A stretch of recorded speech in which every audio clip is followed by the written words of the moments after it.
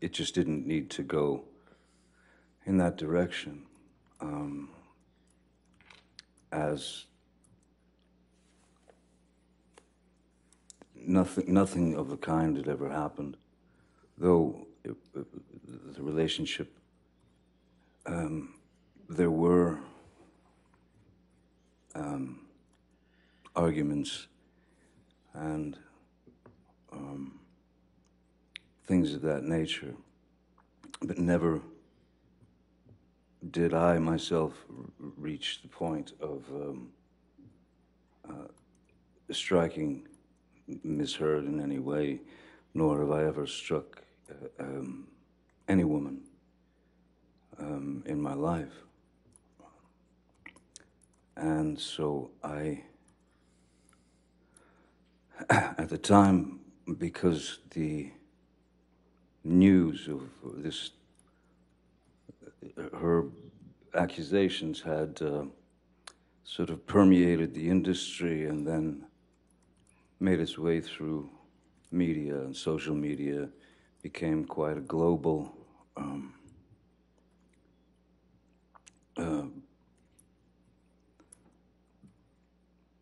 let's say, quote unquote, fact, if you will. And since I knew that there was no truth to it whatsoever, I felt it my responsibility to stand up not only for myself in that instance, but stand up for my children, who at the time were 14 and 16, and so they were in high school, and I thought it was diabolical that my children would have to go to school and have their friends or people in the school approach them with the infamous People magazine cover with Miss Heard with a dark bruise on her face. And then it just kept,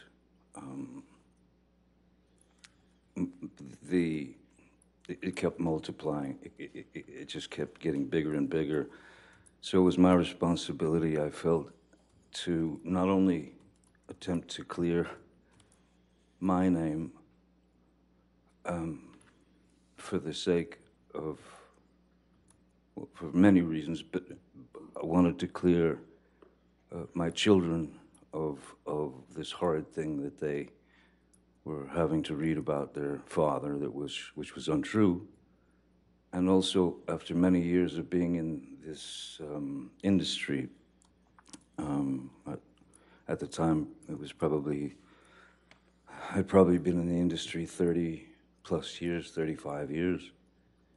Never had any problems, anything like that. And I had met many people over the years, many of the people, and had the opportunity to talk to those people and to even give advice to these people. And I'm not, my goal is the truth. My goal is the truth because it killed me that people that I had spoken with, that I had met with over the years, who maybe were in a not such a great position and they needed advice, and I gave them the best advice I could. All I could think of was that those people would think that I was a fraud and that I had lied to them. And so I had to wait for my opportunity to address the charges, which were criminal charges. And they just weren't true. So I felt the responsibility of clearing the record as the only way that I could get to the point where I could speak has really taken this full 6 years. And it's been 6 years of trying times. It's very strange when one day you're Cinderella, so to speak, and then in 0.6 seconds you're Quasimodo. And I didn't deserve that, nor did my children, nor did the people who have believed in me for all these years. I didn't want any of those people to believe that I had done them wrong or lied to them or that I was a fraud. I pride myself on honesty. I pride myself on truth. Truth is the only thing I'm interested in. Other lies will get you nowhere, but lies build upon lies and build upon lies. It's too much to cover. I'm obsessed with the truth, and so today is the first opportunity that I've been able to speak about this case in full for the first time. Mr. Depp, how do you feel about the intimate details of your life being aired in this process?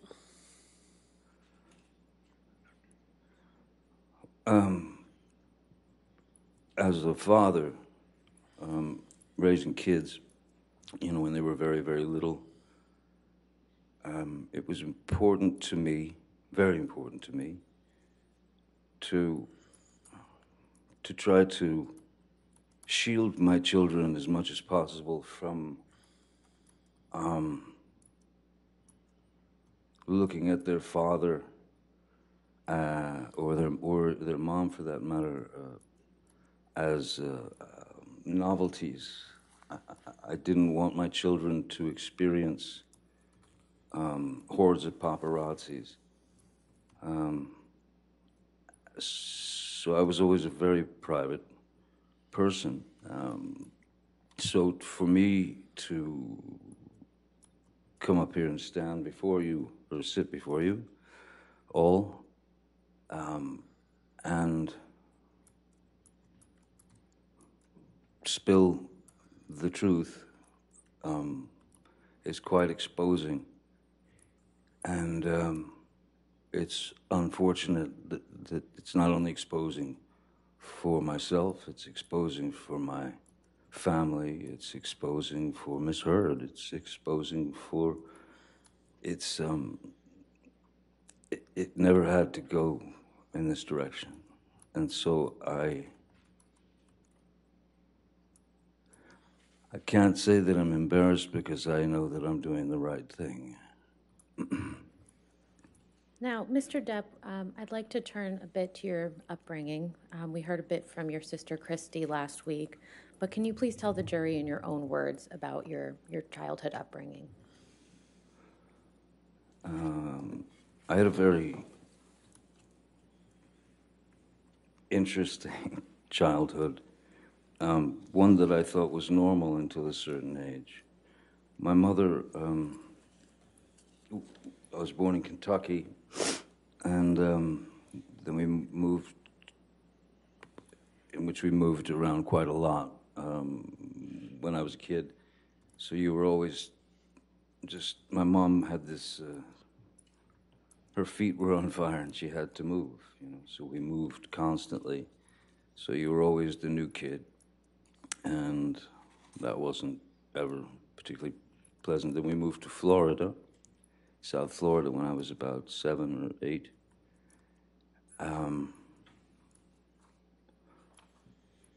And again, moved several times but my mother was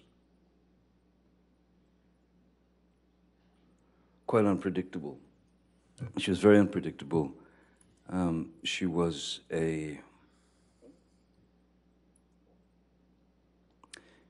she had the ability to be as cruel as anyone can be with all of us. That is to say, my sister Christy and my brother Danny and my sister Debbie, and also my father. So, essentially, she was she could become quite violent, and she was quite violent, and she was quite cruel, and though there was physical abuse, certainly, which could be in the form of an ashtray being flung at you, it hits you in the head, or you'd get beat with a high heel shoe or a telephone or whatever's handy. So in our house, we were never exposed to any type of safety or security.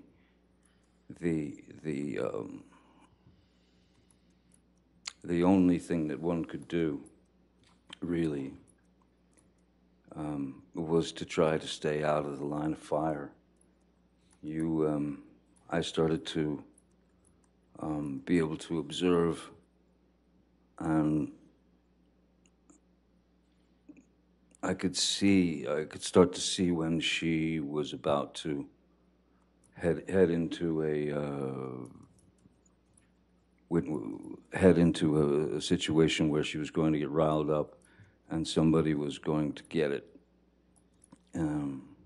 Generally, it was me.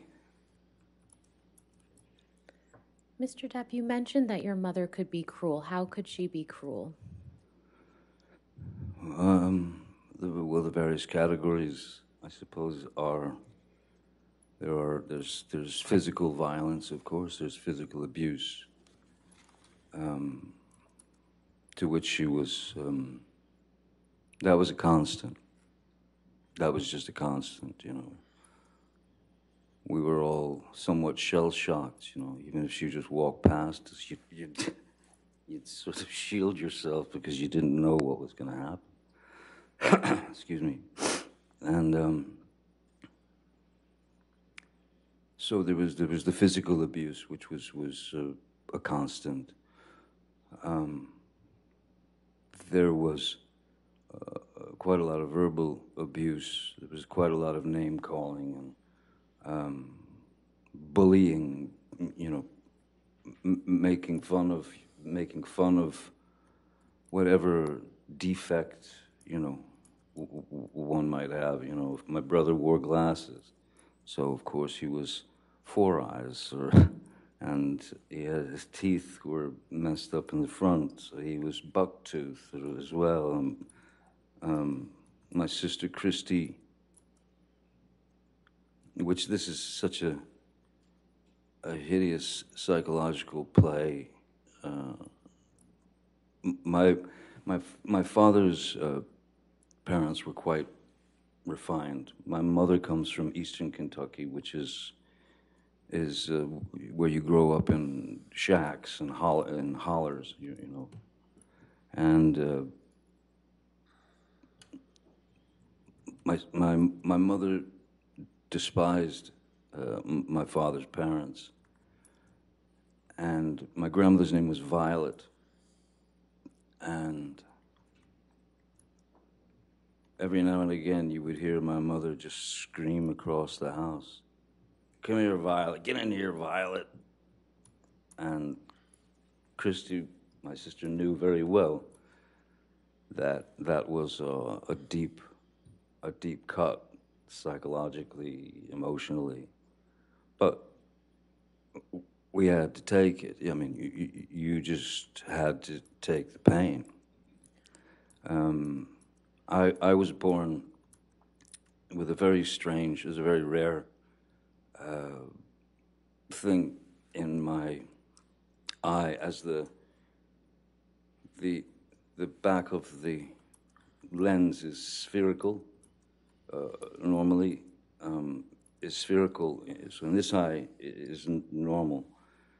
This eye, I was born with a more conical lens, so my brain never learned to see out of my left eye, and they noticed when I was about 3, 4, 5, 3, 4, that I had a lazy eye, a wandering eye, and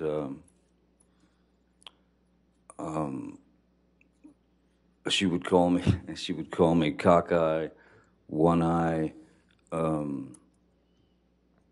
anything she could get to demean, humiliate. I even had to wear an eye patch on my good eye to strengthen my bad eye, so that it would cease to wander. It was exercising the muscles of the eye, though the brain had never learned to see. So I still, my vision in my left eye is, I'm legally blind in my left eye. But so yeah, the verbal abuse, the psychological abuse, was almost worse than the beatings, because the beatings were just physical pain, and the physical pain you learn to deal with, you learn to accept it, you learn to deal with it. But the psychological and emotional abuse, that's what kind of tore us up, I think. What about your father? What was he like? My father was a very kind man. In fact, my father's still alive. He's a very kind man. He's a very quiet man. In fact, he's very shy. Not a confrontational person in any way. And when Betty Sue, my mother, would go off on a tangent toward my father, and of course in front of the kids it was no matter to her. He amazingly remained very, very stoic, and never, as she was rationing him with horrible things, he stood there and just looked at her while she delivered the pain, and he swallowed it. He took it. There was never one moment, never a moment when my father lost control and attacked my mother or hit my mother or even said a bad thing to my mother. The things that I witnessed were, there were a couple of times when it got too far, that I could see his eyes welling up as he was staring at her, saying nothing. And then the most that he would do is he would punch a wall. I once saw him punch a wall and shatter his hand, because it wasn't drywall. It was proper concrete and steel wire and rebar and things of that nature. And but still, never never touched her, never argued with her. He remained a gentleman. And to me, as a 5-year-old boy, I kept thinking to myself, I kept wondering why does he take it? How does he take this? And why doesn't he leave her? But he didn't, you know. He was able to maintain his calm and his composure. He was able to maintain his relationship with his children. He was a good man. He is a good man. You mentioned that you saw your father punch a wall. How many times did you witness that? I mean, out of, I couldn't count the amount of fights that they had, but I know that I've seen my father strike a wall 2 or 3 times tops. Once when he broke his hand, but yeah, 3 times at tops, you know. Was your father ever abusive to you or any of your siblings? No, my father was never. My father was not an abusive man. At the same time, my father was also, to some degree, at the mercy of Betty Sue, because if he argued with what she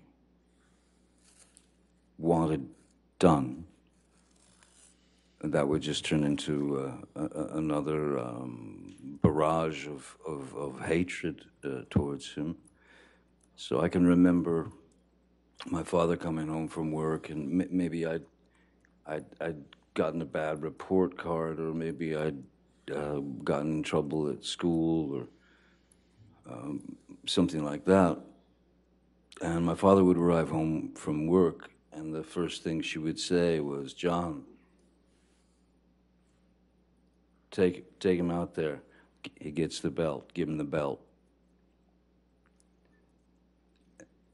And he wanted to know what it was about, so he'd take me out to the garage, and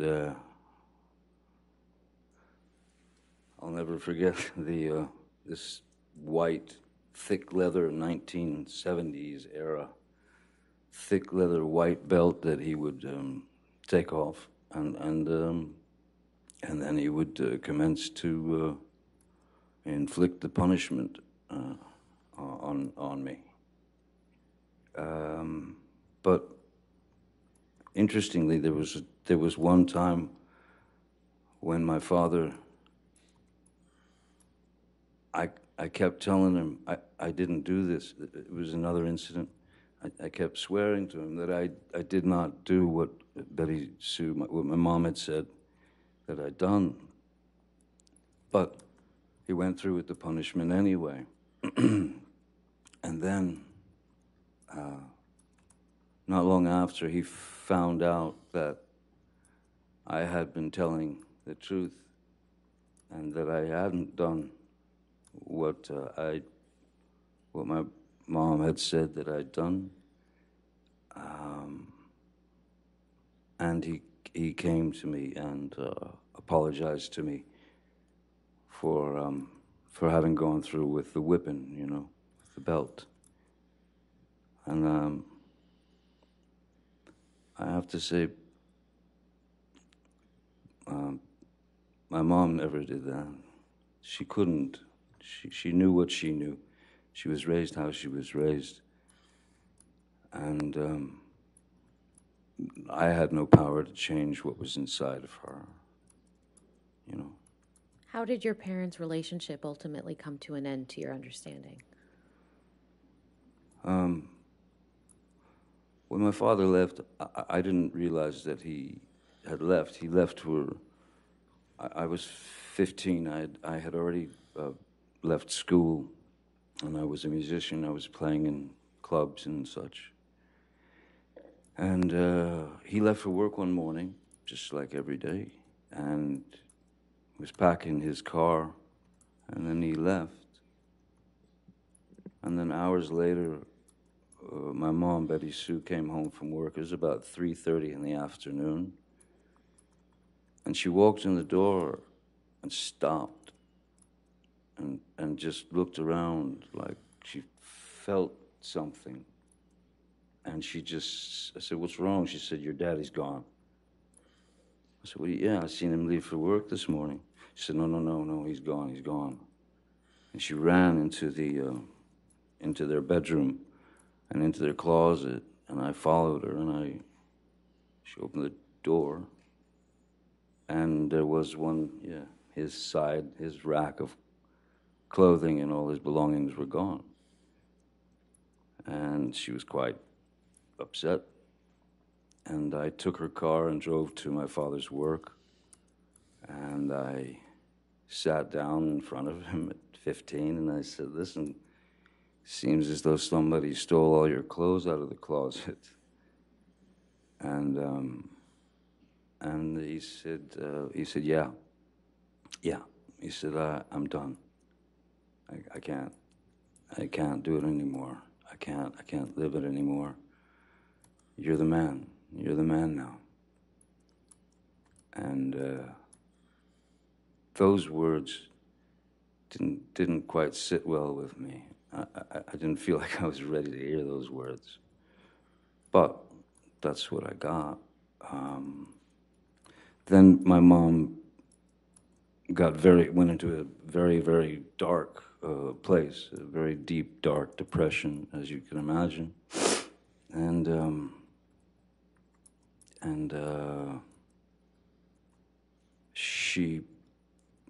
one afternoon I woke up, I'd fallen asleep, and I woke up and walked out into the living room, and I saw my mother,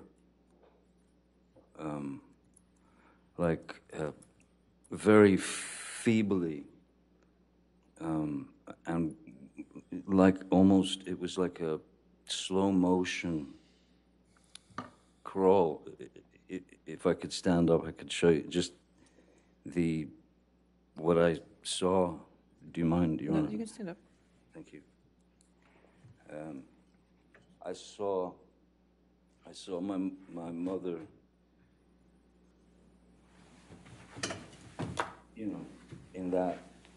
in that mode. So instantly, I knew that something was dreadfully wrong, and there was drool coming out of her mouth. And as I was about to run and call, the front door busted open, and my uncle and two paramedics came in and threw her on the gurney and whisked her out of the house to get her to the hospital to pump her stomach. She had swallowed a multitude of pills to try to take herself out, to try to commit suicide. And when she got out of the hospital, she was a small firecracker of a woman. She was about 5'2". But when she got out of the hospital, the depression was so deep. She was down to, like, she lived on the couch, and she weighed about 70 pounds. And that, all that imagery spun into my head at that time, that I thought that was in my head at the time, I thought that was a cowardly way for my father to have left. And I was deeply upset by that. Until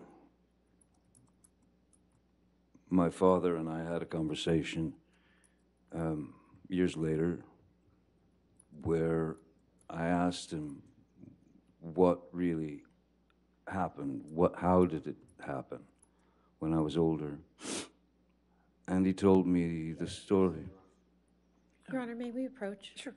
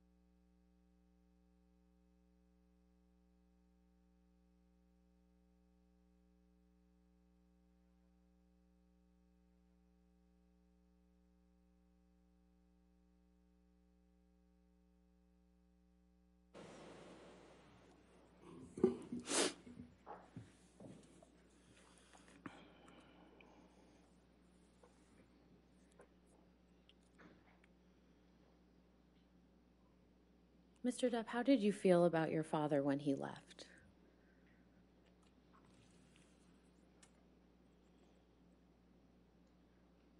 I would. I was. I was. I was very disappointed in him because I started to believe that his exit was sneaky, cowardly. He didn't. When he said goodbye to me when he left for work that morning, he just said goodbye. Goodbye, Bob. And I went, see you later, Pop. That was it. Until I learned the truth from him. And without getting into what your father told you, how has your impression of your father changed now? Objection, relevance. Your Honor, this is just an understanding of his perception of his family. I'll sustain the objection. Next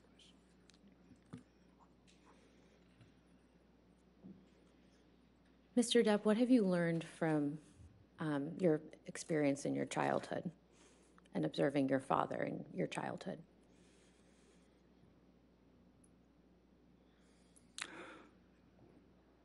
I learned that I was wrong about my first impressions of his exit from the family. Very wrong. And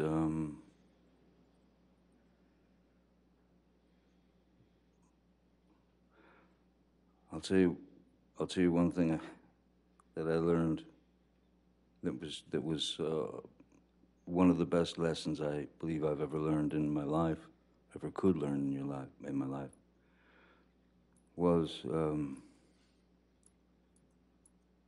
based on my experiences as a child and what I'd seen and experienced. I knew exactly how to raise children when my girl Vanessa got pregnant.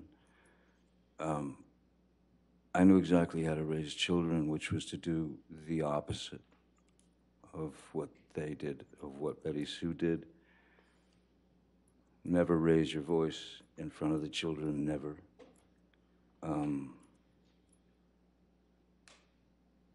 Screaming out the word no to them.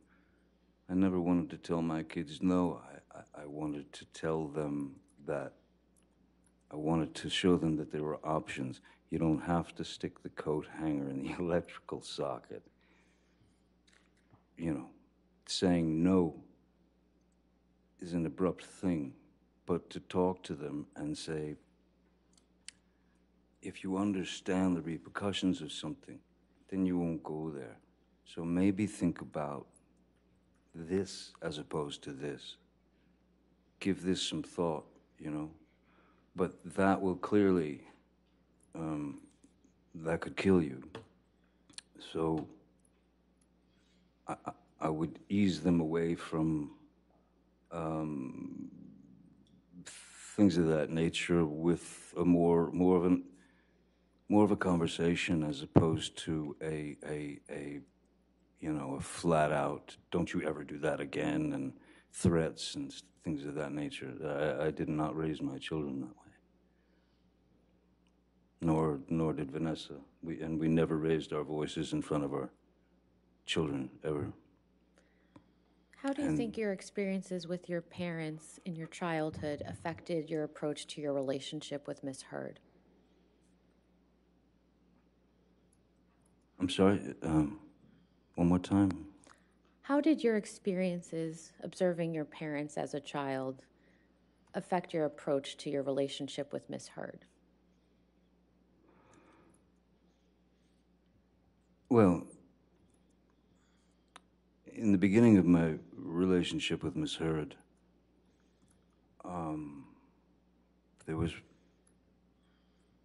from what I recall and what I remember, she was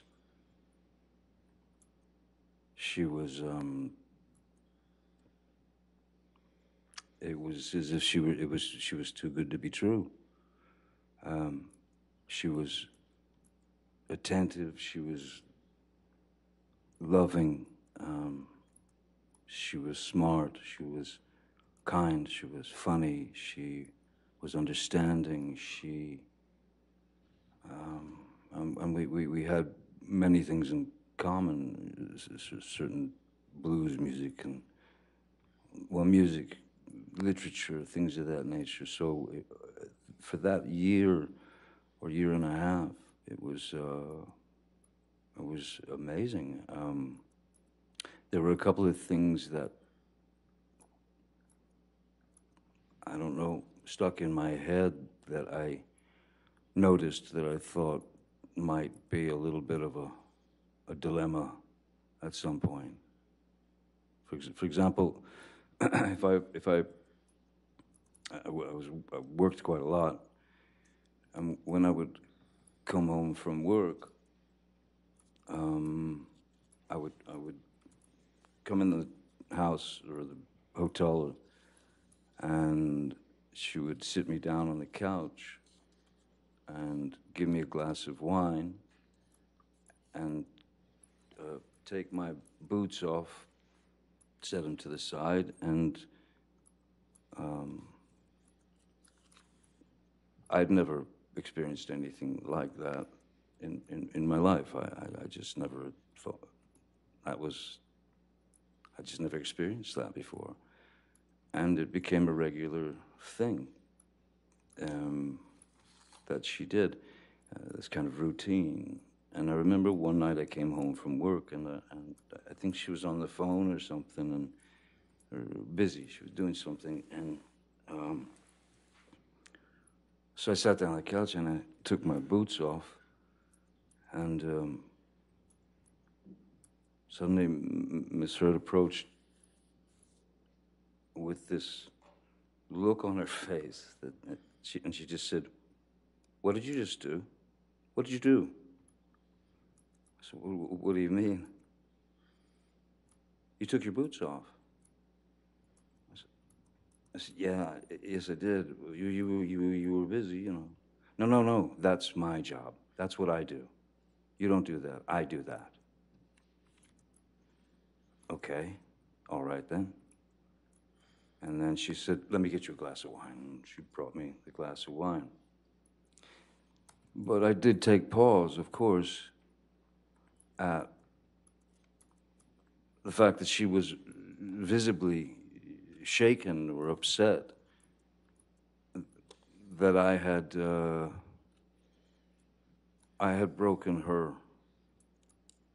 rules of routine.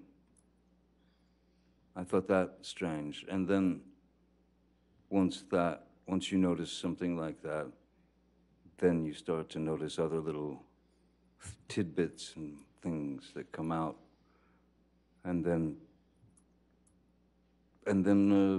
within a year and a half, she had become this was another person almost.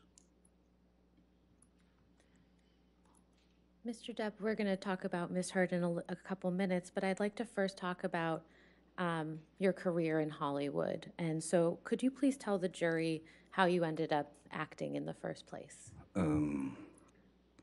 ended up acting by accident.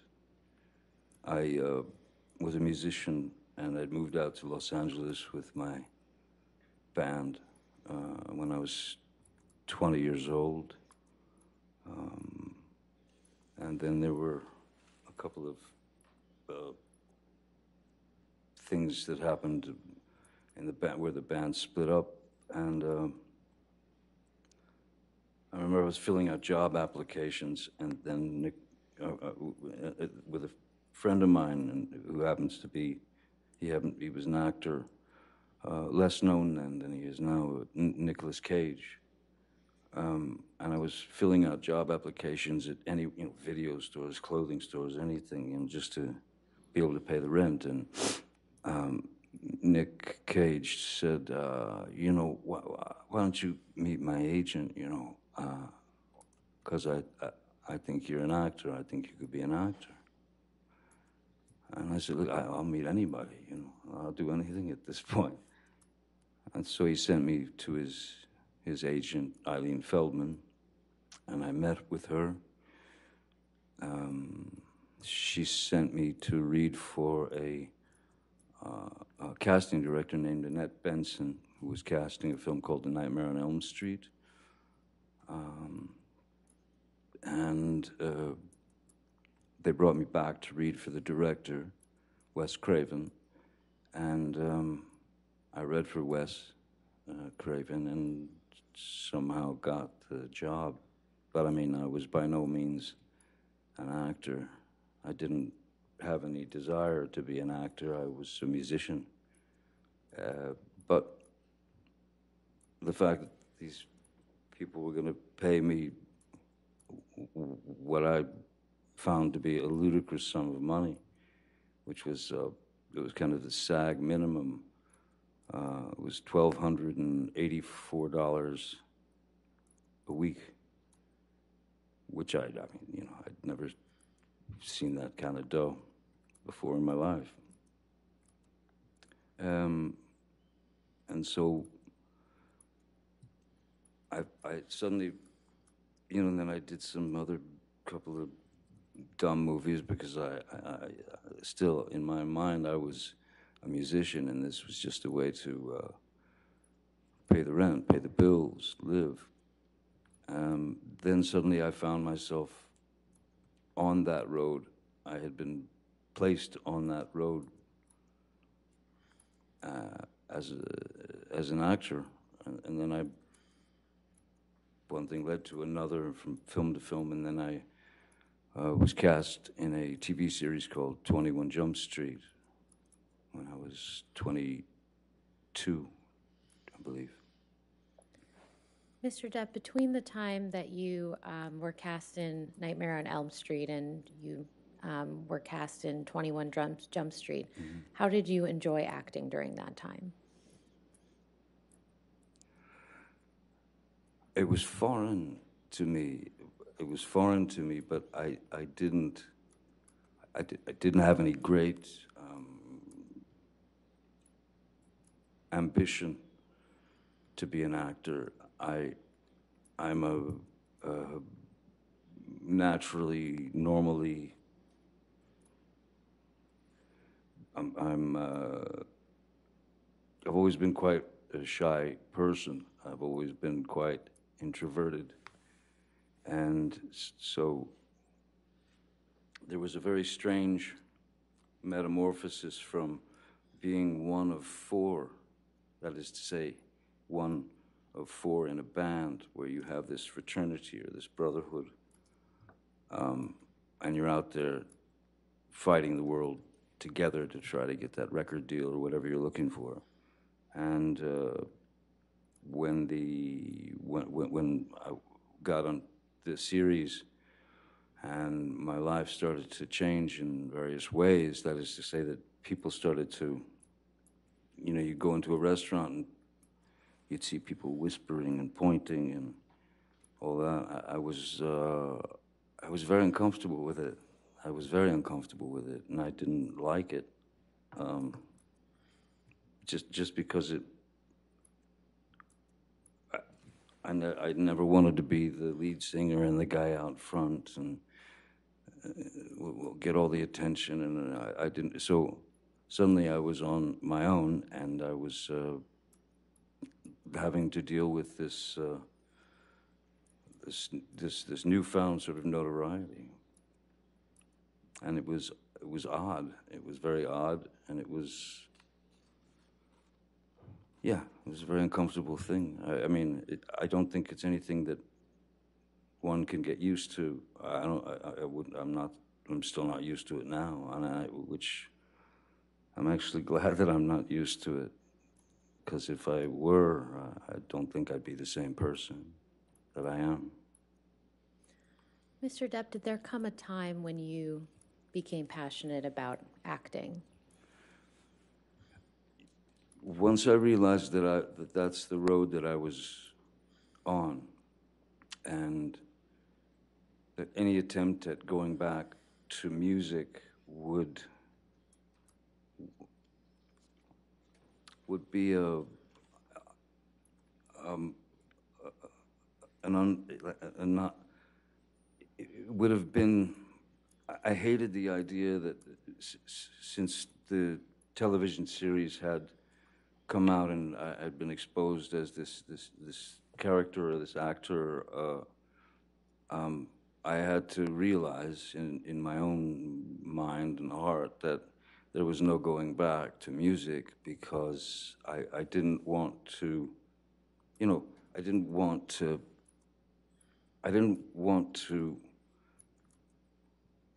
use whatever amount of success that I had attained from the TV series and that sort of thing. I didn't want to use that to influence, some career in music. I had far too much respect for music than to just become what they wanted me to become, which was a teen idol or a teeny, that sort of thing. I fought that with everything in my being. So once I realized that music was no longer an option, then I began to study at various places. The Loft Studio, which is now long gone, in Los Angeles. I studied with some other teachers, Sandra Seacat. I read all the books that you could read, and all that was great, but you realize that the only way to learn, or the only way to learn how to, it's not act necessarily, the only way to learn how to react and behave, because it's just behavior and it's reaction, was to do it. It's on the job training. It's trial by fire. So I did my best to work up my own approach towards a character and such. And what were a couple of the first few projects that you worked on where you were really able to implement that approach? I would say that the first film that I had done, that I really took, where I really felt, okay, I've done the work, I know what I need to do. I would say that was where I considered myself an actor, I suppose, was when Oliver Stone cast me in Platoon in 1986. How did you come to be cast in Pirates of the Caribbean? Well, that's many years later, but I had been Disney had offered me a film called Hidalgo, when it was about a man and his horse in the desert and stuff. And I read the screenplay, and I just didn't think it was for me. But I wanted to have a meeting with them because at that point I had a 2-year-old, two and a half year old daughter, and so, or three, and for 3 years I watched nothing but animated films, cartoons from Tex Avery to Bugs Bunny to that was all I watched with my little girl. And I received the screenplay for Pirates, and it was I somehow in my mind I saw this opportunity, like a way to mesh characters like cartoon characters. For example, Wile E. Coyote gets a boulder dropped on his head, and he's completely crushed. But they cut to the next scene, and he's just got a little bandage on his head. So I started thinking about the parameters that were available to cartoon characters, and if they were available to cartoon characters, and nobody ever asked a question, whether you were 5 or 95, you didn't ask a question. Oh, Wile E. Coyote, of course he's still alive. So I tried to incorporate these kind of ideas into the character of Captain Jack Sparrow, so that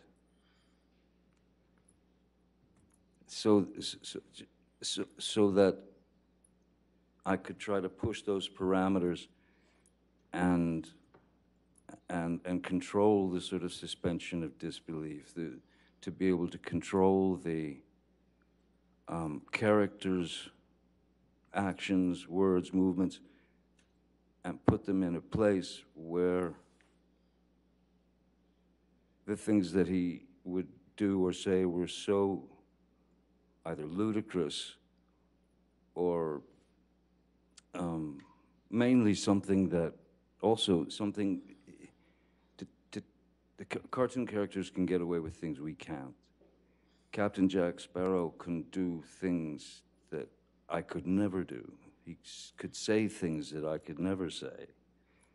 So it was for me a way to stretch the parameters of a character and take a risk in doing that. But if it panned out, and I felt I was on a pretty good mission. If it panned out, I thought that it might be a character who would be accepted by 5-year-olds and 45-year-olds and 65-year-olds and 85-year-olds, and in the same way that Bugs Bunny is, You mentioned believed. you mentioned that you received the script. When was that? I'm sorry? When did you first receive the script for Pirates of the Caribbean? The first screenplay I received was 2002, I believe. Yeah, 2002. And what did you think of that script when you received it? I thought that it had all the kind of hallmarks of a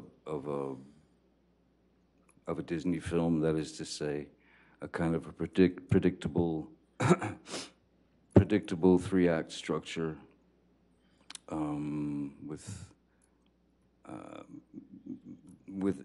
and the character of Captain Jack was more. He was more like a swashbuckler type that would kind of swing in shirtless and, you know, be the hero. And I had quite different ideas about the character, so I incorporated my notes into the character and brought that character to life, much to the chagrin of Disney initially. Now, when you say you made changes to the character, how did you do that? Just you know, in preparation, you know, the very same way that I've ever approached any character. You look for a back history. You base it on, you know, it could be anything. Like Edward Scissorhands, for example, was I based on a dog that I'd had and newborn babies. My sister had a couple of new babies, and I watched them, you know, and, because I thought that Edward would see things from the sort of from a place of innocence and not knowing exactly what things meant or were, and also that look of a pure, innocent child when they experience something for the first time. Those were the two main ingredients that I thought would serve the character. And with Captain Jack, again, the cartoons, you know, the Pepe Le Pew. It's like making a soup, you know. It's ingredients. It's just ingredients. There's some Pepe Le Pew in there. There's some Keith Richards in there. There's a bit of a, you know, I figured this is a guy who's been on the sea for the majority of his life. Quite possibly his brains may have been scrambled a bit by the sun. And also I thought that he'd been on the sea for so long that he had his sea legs, but when he got on land, he just didn't have his land legs. So he could never quite stand still. How did the film ultimately turn out in your view? I didn't see it. But I believe that the film, well, I mean, the film did pretty well apparently, and they wanted to keep going, making more, and I was fine to do that. As it was, there's great freedom in being able to. It's not like you become that person, but if you know that character to the degree that I did, because he was not what the writers wrote, so they really weren't able to write for him. So once you know a character better than the writers, that's when you have to be true to the character and add your words, add the rewrites. I was, yeah, no, I believed in the character wholeheartedly, and the initially the Disney folks were somewhat upset. Now, you mentioned that the film was, to your understanding, a great success. How did your life change after the first Pirates of the Caribbean movie came out? Though I'd been around for many years already, and people knew who I was and all that. After Pirates 1 came out, there was completely different. It was a completely different way of life. Was being sort of, you know, my family and I were being plunged into. That is to say, you know, at our house in Los Angeles, you would have people trying to climb the gates to get in to see Captain Jack Sparrow. You would have people trying to bust in the gates dressed as Captain Jack Sparrow. You would have and follow you and your family. So that was the moment when there was no other way but to we had to hire more security guards, and I was certainly worried for my kids' safety.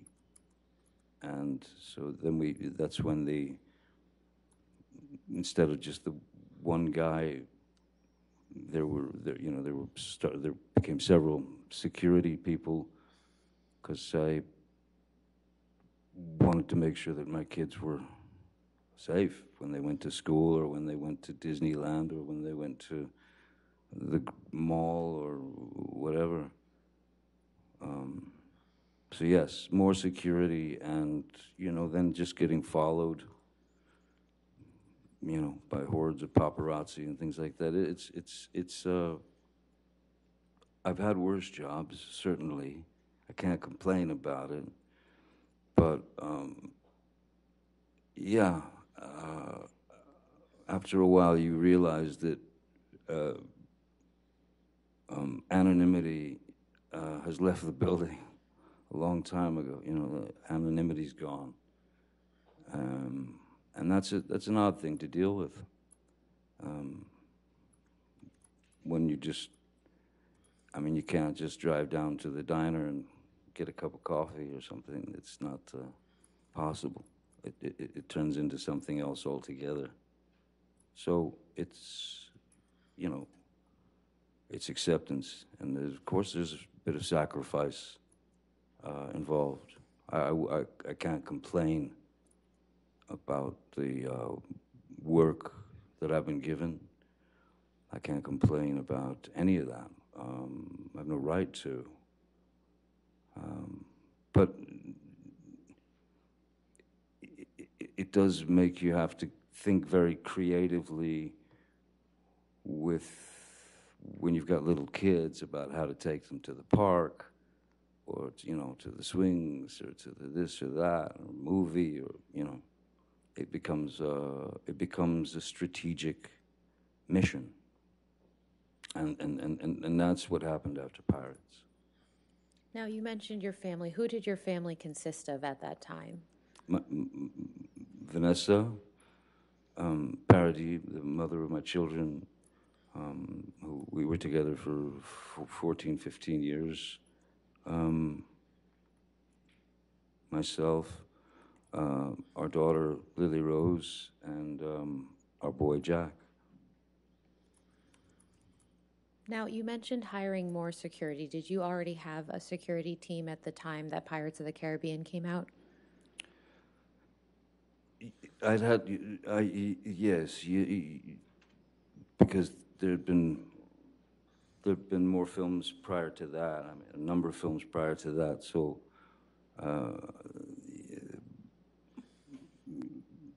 I was recognized, and I was known. So if you wanted to attempt to have any experience that might be normal, you sort of had to have somebody around to get you out of a squirrely situation should it arise. So I had security prior to that for who would travel with myself and my family. But not like, when I was at work. Back then I didn't have security at work so much, not before Pirates. Pirates was really that was the thing that everything, it all turned around. It all just went weird. So how did your security team change after Pirates of the Caribbean came out? Well, like I said, with anything, it become more strategic, and you had to have more guys or gals because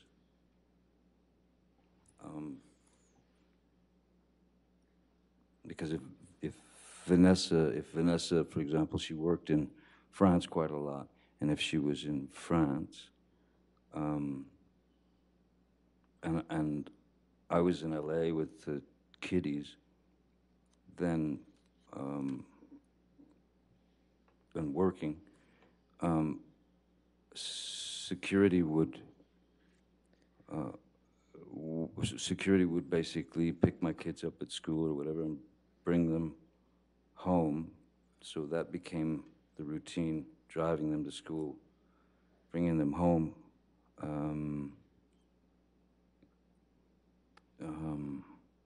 So yeah, and then if I went somewhere, it just, the security guards kind of multiplied because you needed to protect your street, your house, your kids. Endless. So after Pirates of the Caribbean, who has been on your security team?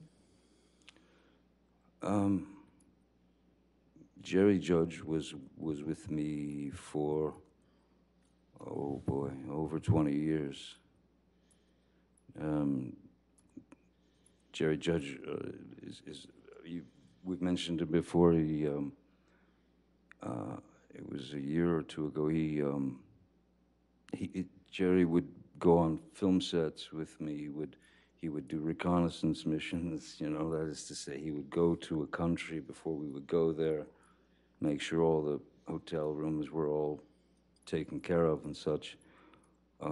Or when I went on tour with, say, the Hollywood Vampires, which is a band that I played with, he would come on the road with me with another security guard. So there was Jerry Judge, there was Malcolm Connolly, who's been with me for 20 years or more, Leonard Damian, Sean Bett, Travis McGivern, Mark Gibbs. I mean, there are a few. Are all of these security personnel still with you today? Jerry has gone on to somewhere else. Jerry passed away from cancer, so Jerry made his exit. But the majority of those, no, I believe all of those fellows are still with me, yes. When did Mr. Judge pass away? I believe it was two years ago, roughly. Maybe a little less than 2 years ago. Now I'd like to go through a couple of the names that you just mentioned. What is Malcolm Conley's purview in the realm of your security team? What is his role? Exactly, yes. Well, now that Jerry is, Jerry and Malcolm had worked together for a very long time, so I'd met Malcolm through Jerry.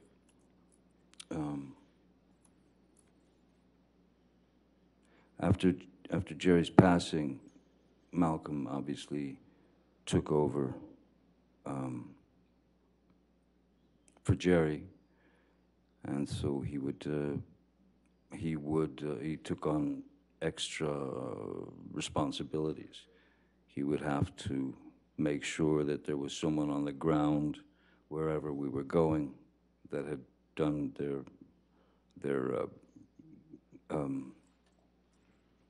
recon, you know, the reconnaissance, and to make sure that everything was set up by the time we got there, and that it would be a straight shot into the hotel without a gaggle of paparazzi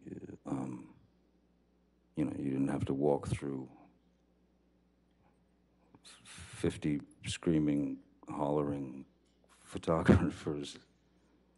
So, you'd go in through a garage door and through a slippery kitchen, and then you were taken to your room where you stayed. When did Malcolm Conley join your team? Malcolm had joined, Jerry brought him on, so Malcolm has been with me for over 20 years now.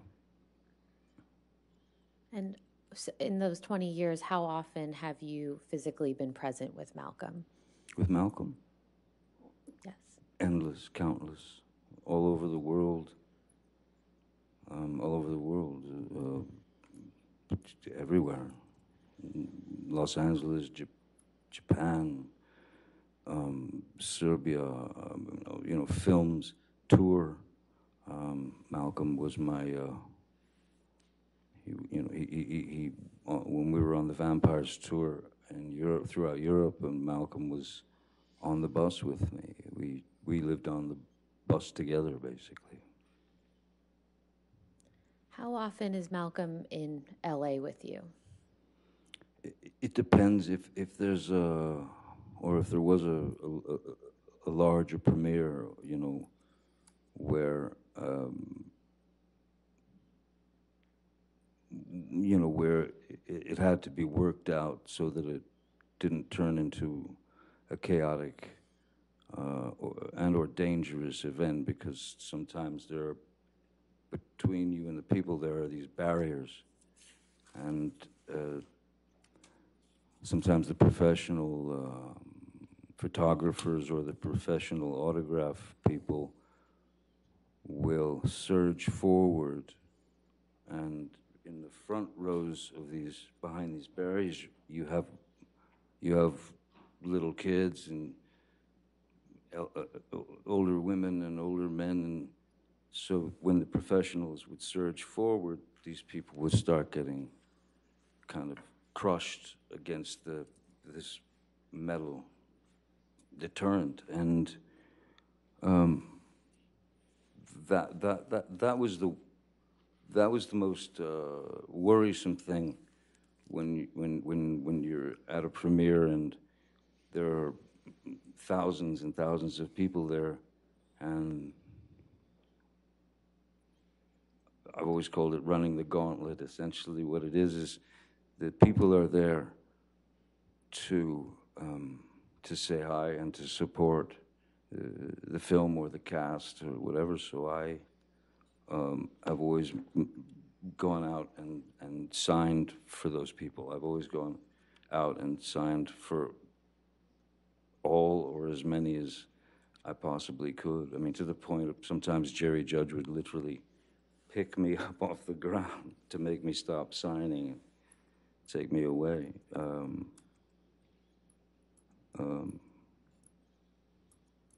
So,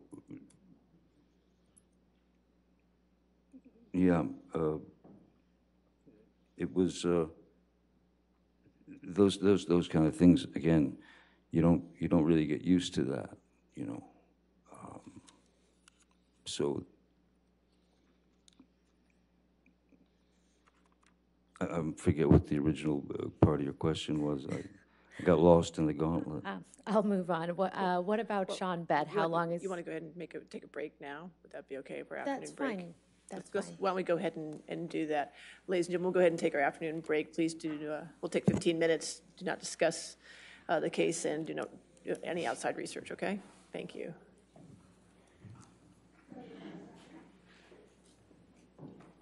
You stay there for a minute. Thank you.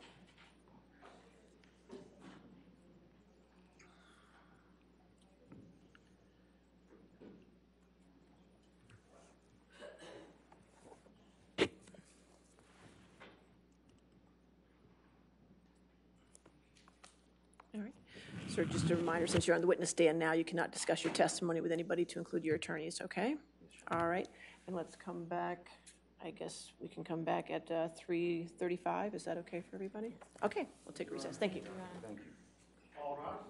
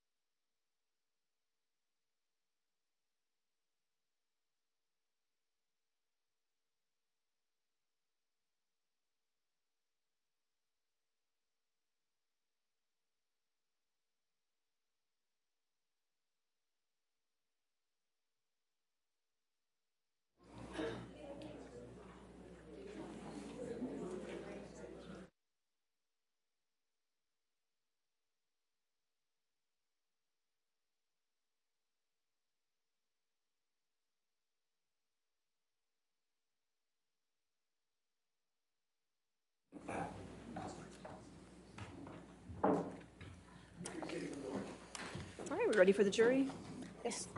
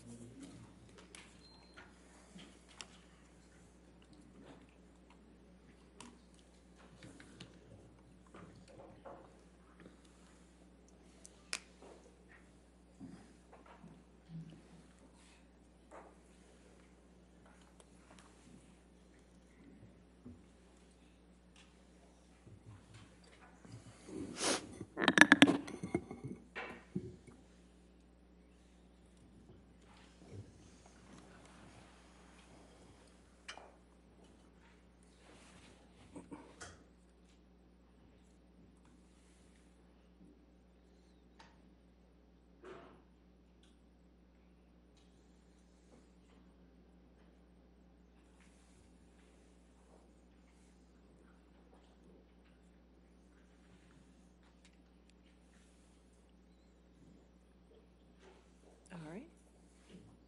Okay. You can have a seat, sir. All right, your next question.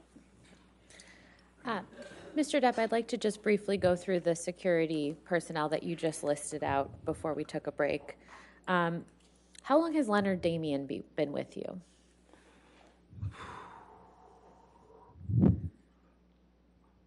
My kids are now 20, 23. Leonard Damian's been with me, I believe, roughly the same time as Mr. Bett, somewhere in the neighborhood of 16, 17 years. I can't be precise, but they were very young. My children were very young when they joined the team, which was really after Pirates was released in 2003, the first. Now, you mentioned your children. What is Mr. Damian's role with respect to your children's security? Excuse me? You mentioned your children Yes. with respect to Leonard Damian. Is his role in connection with your children's security? Yes, very much so. Leonard, Leonard Damian and Sean Bett for quite a while were both sort of assigned, as it were, to my kids, taking them to school, picking them up from school if Vanessa and I were unable to do it, or even if we were there, we would drive with them to take the kids to school. And over the years, obviously, your children, my children have taken quite a shine to them, and they've become like another set of parents in a way. And how long has Travis McGivern been with you? Travis, I believe, a little bit less than that. I believe. I couldn't really speculate. If it's a little less, maybe it's 13 years, or I don't know.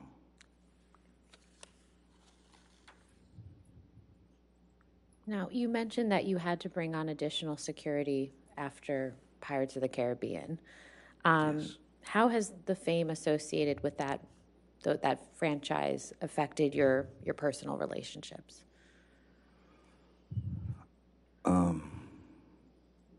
Again, I would never complain about the repercussions, let's say, or the repercussions of the success of that film.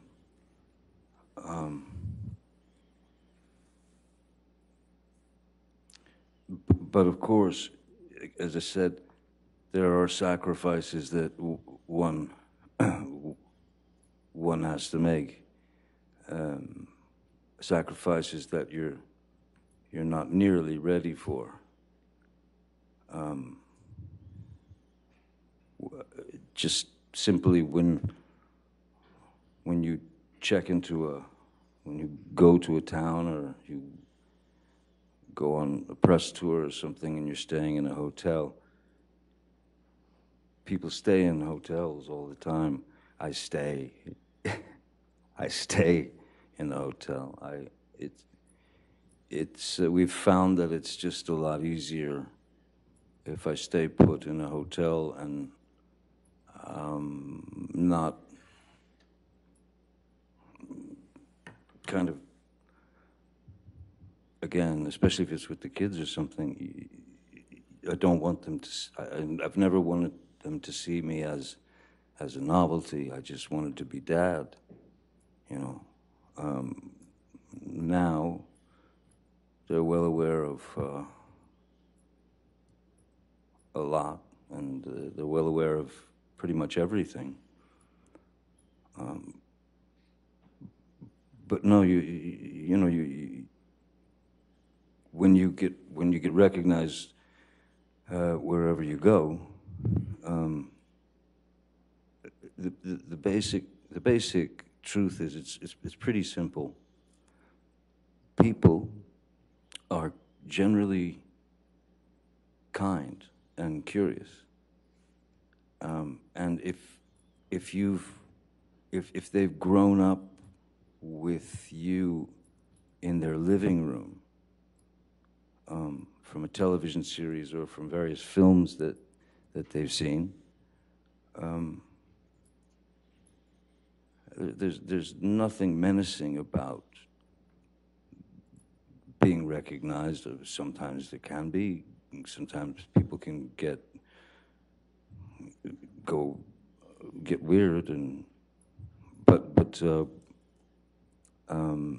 we've found that it's just it's better all around if I stay in my hotel room and don't go out to too many restaurants or anything, because it generally causes a bit of a hubbub. If you go to a restaurant, someone calls the paparazzi, and you go in for a meal, and you come out, and there's 30 guys out there. It can be a little overwhelming. It's not something. I think I said it before. It's not something that it's not something that I've ever gotten used to, and it's something that I hope I never get used to. Because I don't think of myself in those terms. I used to be Johnny, if that makes sense. I used to be Johnny, and then my name, full name, which I honestly find still, it's difficult. It's uncomfortable to say my own name, because when I say it, I hear the commodity, I hear the product. So I went from Johnny to Johnny Depp, and then that name, with that name, Johnny Depp, and some image was cultivated. Certainly not by me, but the media, especially in those days, they must label you. They have to give you a label. And labels are one of the things that I've fought vigorously with regard to my work. I never wanted to be the poster boy. I never wanted to be the. I don't have, I'm not built with that kind of hubris. I don't have that kind of confidence. I can do virtually anything playing a character. I can become the character in my work, and that character may be able to, he may be able to spit out 100 words a minute, but me, myself, Johnny, I cannot. So therein lies the difference, you know. Mr. Depp, other than acting, what other artistic pursuits do you have that may be a little less known to the general public? Well, I've remained a musician. I've been a musician. I started playing the guitar when I was 12 years old, and that saved my life because I locked myself into in my bedroom at the age of 12, listening to records, moving the needle back, and then learning that piece, and then learning it again. So, so much so that I don't remember. I have no memory of going through puberty. I was just playing the guitar. I was obsessed with my guitar. Any other artistic pursuits?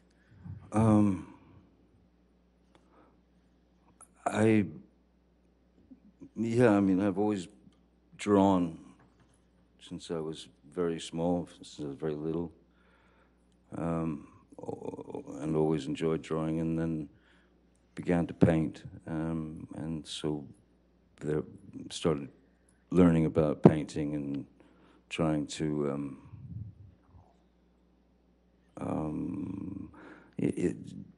I suppose different ways of expressing oneself, different ways to release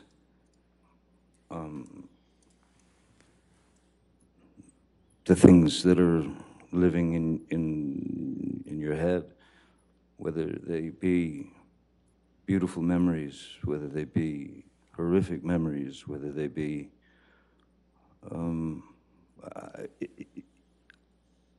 I have a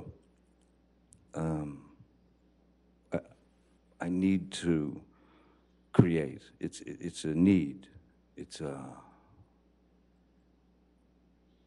of course I want to create as well, but I actually need to create because I need to summon whatever it is that I need to summon, to whether that's within a film or a painting or a guitar note. All of those things should come from a place of an organic place, a place of truth. Because if they don't, well, then you're just lying, aren't you? Every bit of truth, a person doesn't have to say anything on film. What's important is what's behind the eyes. And if they do say something, what's important is not necessarily the words that they say. It's very easy to say, I love you, but what brings it into the realm of truth is what's underneath it, what's not being said, the subtext, if you will. So, any artistic or creative venture, any film, anything that I do, that's where I'm coming from. That's my approach. Mr. Depp, you mentioned words, and I think the jury has already seen some words that you've written in text messages. Yes. Can you please tell the jury a little bit about how you write? Certainly. When I was young, when I was about 12 years old, my elder brother, Danny, walked into my room and ripped the Peter Frampton record off my record player, threw it across the room, and said, "You got to stop listening to this stuff." And he put this record on, and it started, and I'd never heard anything like it. It was called Astral Weeks by Van Morrison. So I'm a kid, 12 years old. So my brother had turned me on to Van Morrison, then he turned me on to soundtracks like Clockwork Orange or Last Tango in Paris. He turned me on to books by Jack Kerouac. He turned me on to books by Ginsberg, Philip K. Dick. Salinger. The whole James Joyce, the whole Hemingway, the whole thing. So, so I became very interested in vocabulary and the unique voices of these writers. And then I started reading people like Tom Robbins and Hunter S. Thompson, and then ended up becoming very close friends with Hunter Thompson for the last 10, 12 years of his life. And Hunter's writing, of course, because of the amount I spent, of time I spent with him, it has influenced my writing greatly. Hunter was known for inventing a thing called gonzo journalism, which is, it's the author putting himself in the situation as opposed to writing it from the author's point of view. He writes it with him in it. And there are great embellishments, and embellishments are great sort of ways that he would twist things and express his feelings, and so he became a huge hero, of course, to me, and a great friend. In my texts and in my emails, or sometimes just even in my writing, you take the subject and you try to express it in your own vernacular, and in that,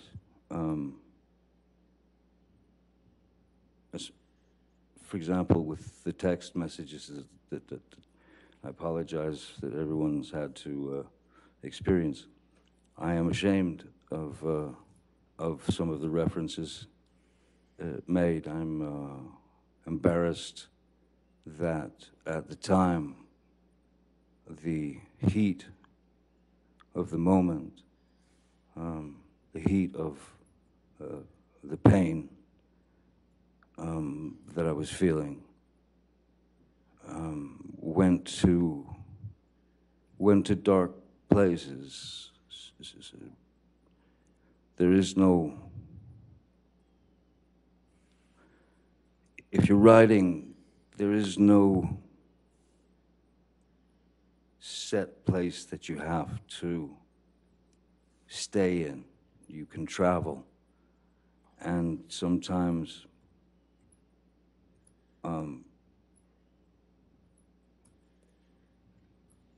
pain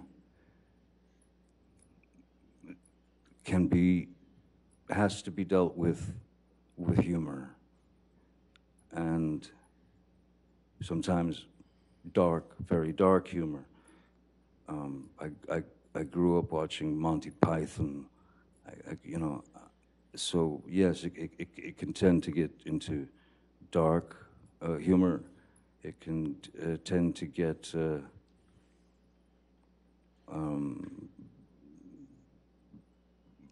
words are used that for emphasis, and words are used to express what you're feeling at the time. And it's just like growing up. You learn from those mistakes, you learn from those things, and you move forward, you know? And that's how you start to understand your own vernacular and what's important, you know, what's necessary and what's not necessary. I tend to be quite expressive in my writing, and after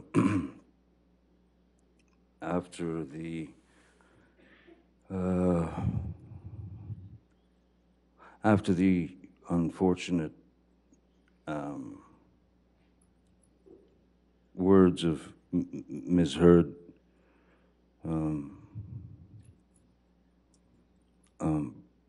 made their way into my heart and my head. Those are two very opposing things. So you're trying to find the best way to express something to a friend. Sometimes you're exaggerating, you know, something that you've done, just to make it sound, just to make him understand that, you know, I'm on planet question mark here. I don't know what's going on, but I know I'm in this situation, and I know that it cannot continue. Mr. Depp, the jury's heard quite a bit from Ms. Heard's side about your drug and alcohol use, but I'm sure they'd like to hear from you. So could you please just tell them about your history of substance use? Certainly. Again, this goes back to when I was a young boy. Excuse me. At about the age of, I don't know, 4 or 5 years old, I can remember vividly my mom telling me to go get her nerve pills, you know, out of her purse that was hanging on the back of the door. So I'd go get the nerve pills, and I'd bring her the nerve pill. She'd take it, and you know, after a few years, you start to notice, well, you start to think about nerve pills. And then she seemed to calm down after she took those nerve pills. So when I was 11 years old, I wanted to calm down, and I didn't know how to. So I'd bring my mom her nerve pill, I would walk away, and I would take one myself to escape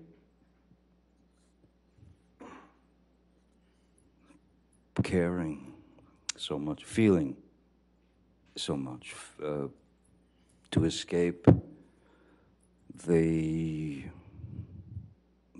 chaotic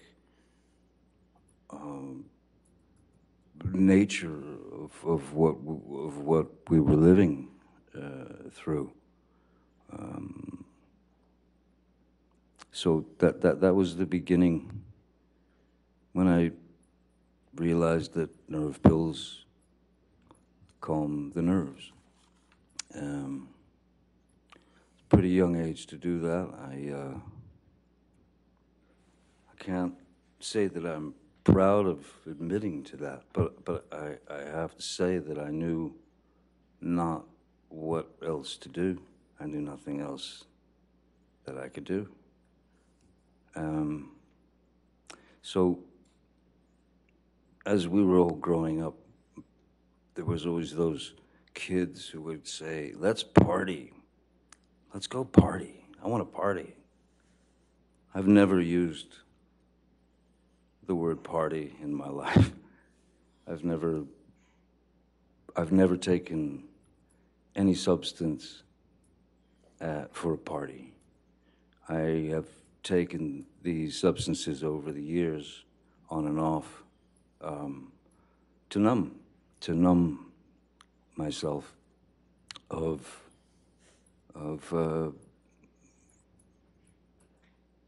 the ghosts, the wraiths that were still with me, and from my youth. So I needed, everything.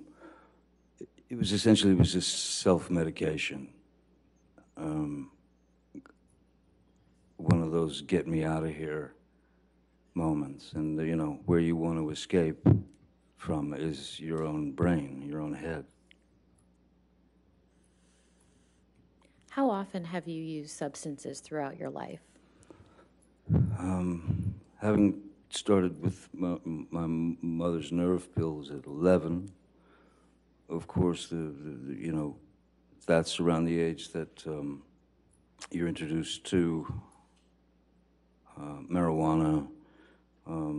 You're introduced to, and also depending on where you're living and who you're associating with and who's around the neighborhood. I wasn't shy to try a substance to see if the effect of it would maybe even take a bit more of the edge off. So I started at 11, and I even mentioned this in an interview in TV Guide, if anyone remembers TV Guide, in 1989, where I was asked by the journalist why I believed that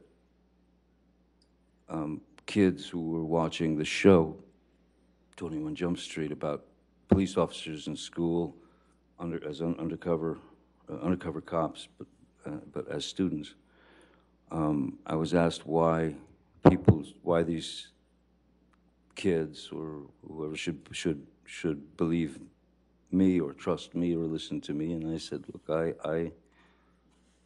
I could, because I've experienced it, and I can tell them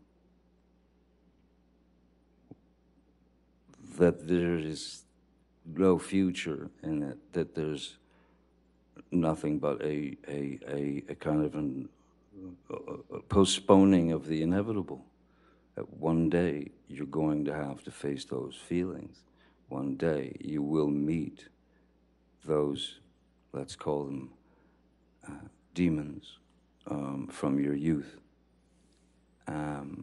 So I was straight up, open and honest at that time in a very, TV Guide was it was right at the register when you checked out at the grocery store. It was like the most popular thing, and it was a very straight little magazine. But I told them I'd pretty much done all the drugs that I was aware of by the time I was 15 years old, and which was true.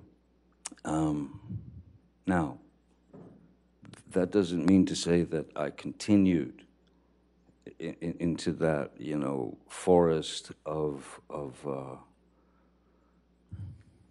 possibilities with regard to substances. I wasn't dropping acid every 5 minutes. I wasn't There were many years that I didn't touch a substance and no drugs. There were many years that I didn't have a drink. So as I said, it's never been for the sort of party effect. It's been for trying to numb the things inside that have that can plague someone's who's experienced trauma. But the characterization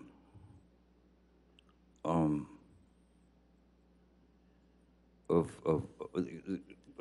characterization of my substance, quote unquote, substance abuse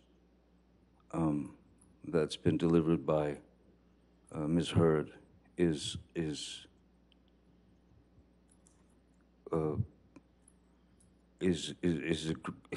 grossly embellished, and I'm sorry to say, but a lot of it is just plainly false. I think that it was easy. It was an easy. I think it was an easy target for her to hit, because once you've trusted somebody for a certain amount of years and you've told them all the secrets of your life, that information then, of course, can be used against you, especially if it's taken to a point that is teetering on impossible, and teeters over impossible, in fact, at times. It's so, I am not some maniac who needs to be high or loaded all the time. In fact,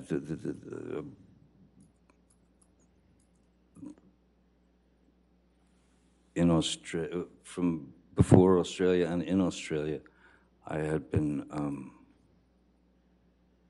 off of alcohol for, I believe it was about 18 months.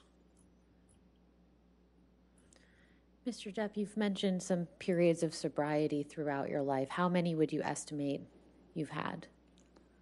Quite a number. You know, on various films, you see. I suppose, I guess maybe by example, if anyone's, well, if you're familiar with Hunter Thompson's book, Fear and Loathing in Las Vegas, which I was lucky enough to make into a film and with Terry Gilliam. The film calls for myself and my attorney to be absolutely blotto out of our heads constantly throughout the film. And most people just assume that, well, they just got wasted and they filmed them. There would have been no way you couldn't act that. You couldn't make that film with two actors who were loaded. There would be no way. And then to the other extreme, Donnie Brasco, a film that I made about an FBI agent. I had to go into a training regime where I had to eat 5 meals a day, drink 5 shakes a day, you know, these protein shakes per day, work out 3 to 4 hours a day because I had to gain 20 to 30 pounds of muscle.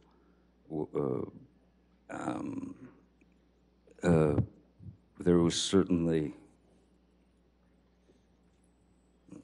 no abuse of substances then. There's been no abuse of substances on film sets. There have been there's been no moments where I would have been considered out of control. Never. In fact, it's not been mentioned. I'm sure they don't want to mention it, but I remember that because when I was with Ms. Heard and her friends, and we were all drinking wine, and I smoking marijuana, they used to tease me because of what they said was a ludicrous tolerance, because I never appeared loaded or high or any of that.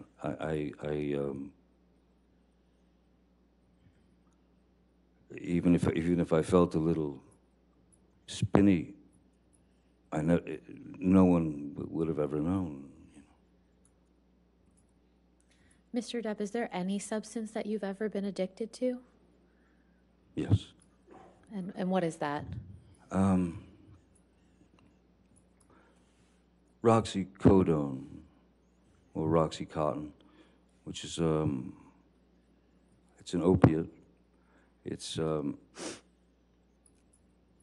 think oxycodone has the opiate and then some pain, like paracetamol or something, and then the Roxys are just the opiate, as far as I remember. And when I was working on Pirates 4, and there was a scene in which I had to grab this large gold and red, stately gilt chair, pick it up and chuck it out this big giant window. And so I did it, and as I swung around to throw the chair out the window, I felt this immediate electricity from the bottom of my spine down my left leg, and it was like an electricity that burned. So I had obviously it was sciatica, so I had obviously pinched something, done something. So I saw a chiropractor or a kine or whatever. I saw chiropractors, and to no avail. Then I saw a doctor, and the only pain medication that she recommended and prescribed to me was Roxycodone. And there was a part of me that was a little bit worried, just in the sense that I know I've witnessed friends and people over the years who've had problems with heroin, and I didn't want to get bit by that snake. And I started taking the Roxys, and I was bit by the snake. And then before you know it, that monkey is on your back to stay. And it's not like you take those pills to get high. You take them to once the addiction has grabbed hold of you. you're not taking those pills to get high. You're taking those pills to get well, or to get better. Because if you're without the pill, your body will start to go into various you'll withdrawals, and so I was on the Roxy's for a number of years, 4 or 5 years, I think, maybe more. I don't know, but the key was that I if you take two, you will be what they call on the nod. You will be that. You will just drop into sleep.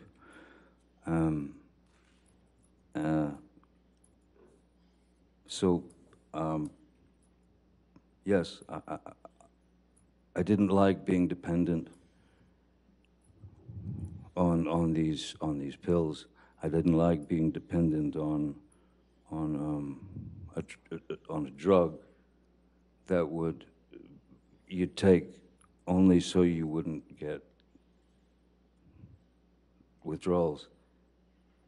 That's what it becomes. It's like a junkie. The reason why so many, well, now there's a huge fentanyl problem, but the reason why junkies generally, why they end up overdosing, is because they're looking for the first high again. And you don't get that. You don't get your first high again. So what do? You up the stakes and you put more, you take more. And that's what makes that's what makes things go dark for them. Because they overestimated the amount that their body could tolerate, and they go blue and they die. So, yeah, didn't want that. Mr. Depp, do you have an estimate as to what year you started taking the opiates that you just described? When 2000, or excuse me, it was Pirates.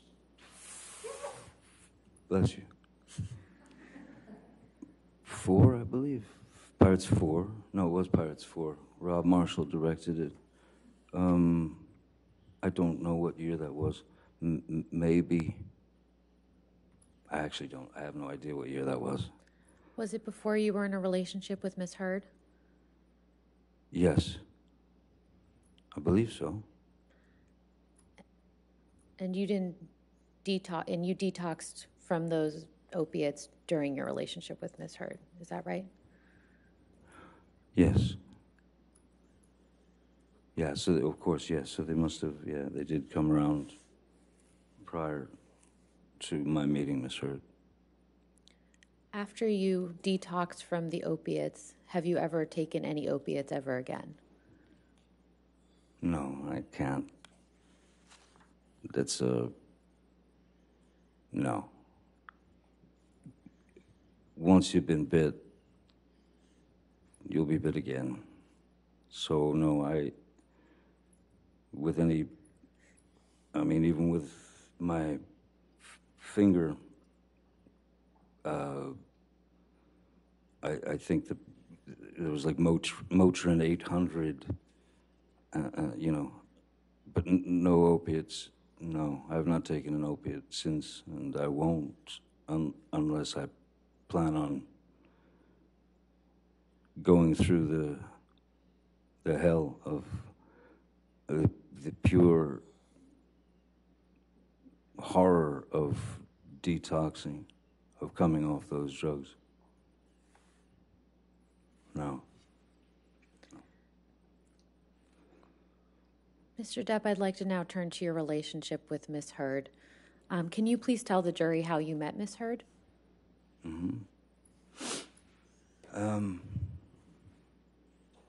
2000,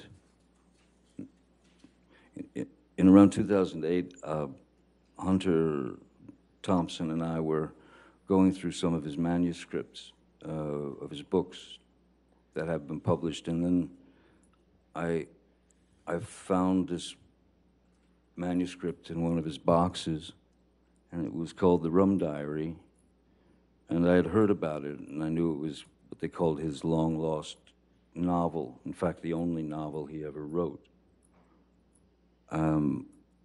And I showed it to him, and Hunter was shocked. Oh my God, that's where it is, you know. And so he said, read me some. So I started reading this to him, and he said, this is a movie, you know. We must produce this together. And, you know, he got all excited about the idea of doing that. So we went right into it, and we started to set up meetings to get money, financing to develop the project. And we finally ended up getting the money to develop the project and to make the film. Hunter, from his own dilemmas in his life, committed suicide, but having had long talks with him, I knew every angle of the book, but I knew every angle of the film that he wanted, which was going to be a bit different than the book. And Bruce Robinson, who was a great writer-director, directed a film called With Nail and I and How to Get Ahead in Advertising, was the one director that Hunter and I talked about. And so I went to Bruce, who was a friend of mine, and I ripped him out of retirement because he never wanted to direct another film again. I pulled him out of retirement after 27 years, and he agreed to write the screenplay and direct the film. And we proceeded. During the auditioning process, Bruce was, before that, Hunter had very specific ideas of what these characters should be. Bruce had been auditioning girls or women for the role of Chenault in the film, and there were this sort of starlets that were up and coming, or there were some that were well known and things of that nature. But you know, one of the things that Hunter was very against was stunt casting. That is to say, put a bunch of very famous people in a movie and we'll let them go, and then hope for the money in the end. So Bruce had asked me. He said he had been auditioning this one particular actress named Amber Heard. He said that he'd auditioned her 5 times, and he was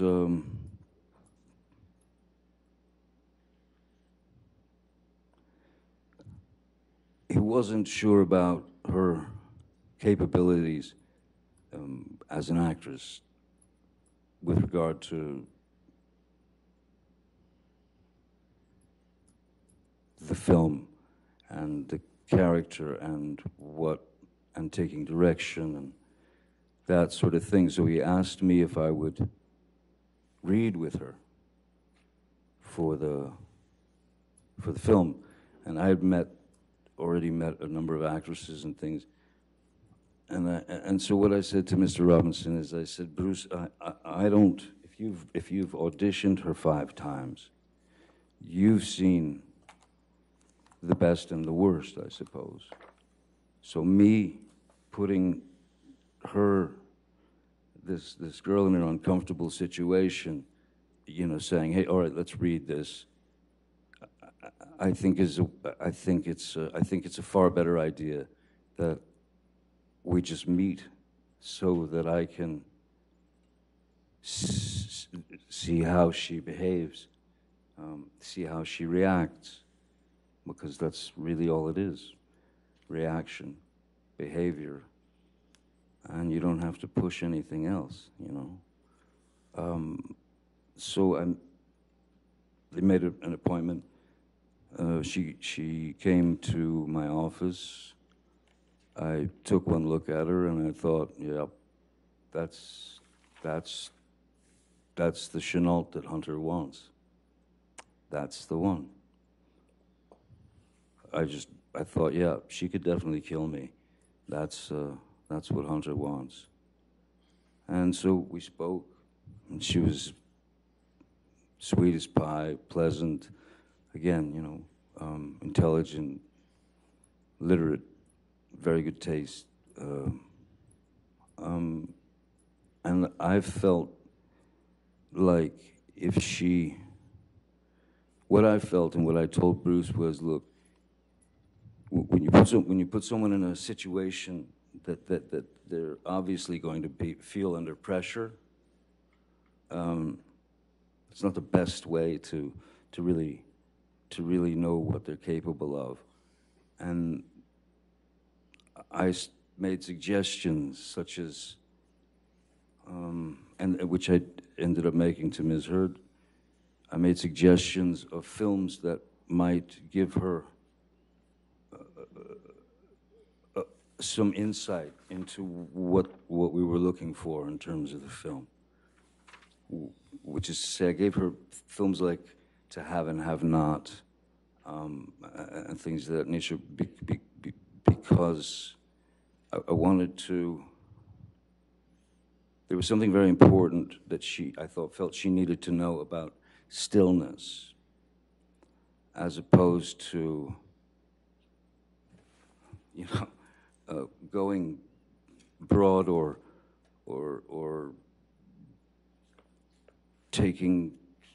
acting a little too much. So I felt like I could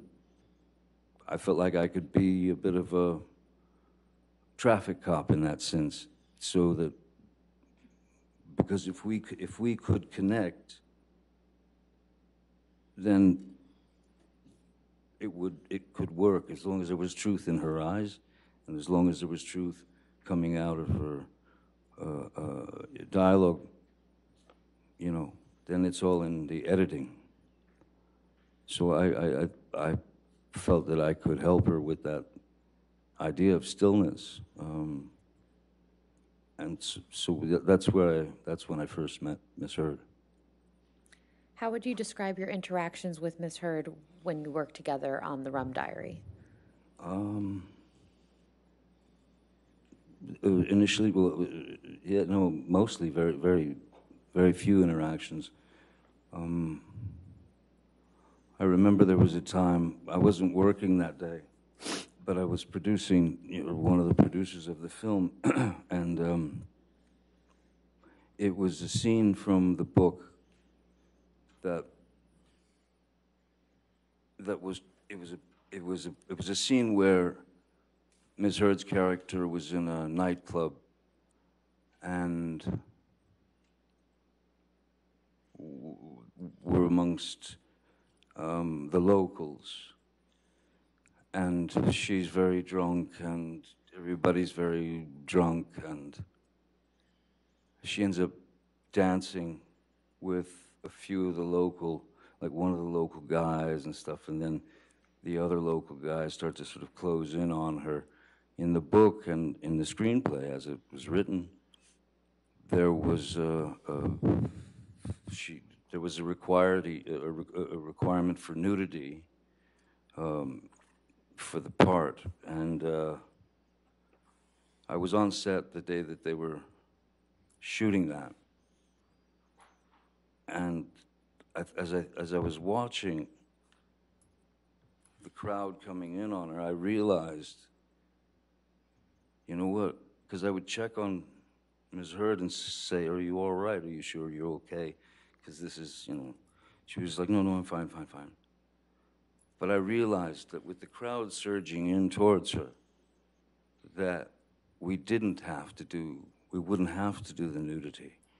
Because if she took her shirt off and she had a red bra on and a skirt, then if she had a red bra in her hand, when the crowd surged in on her, all she had to do was lift the red bra up out of the crowd, and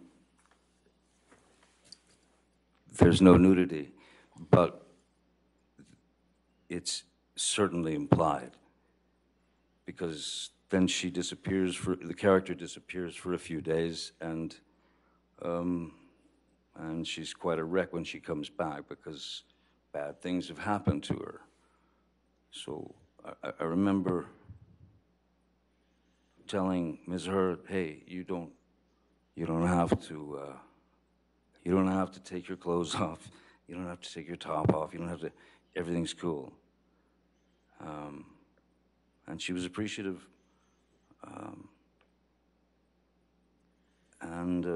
But other than that, we didn't really have much interaction until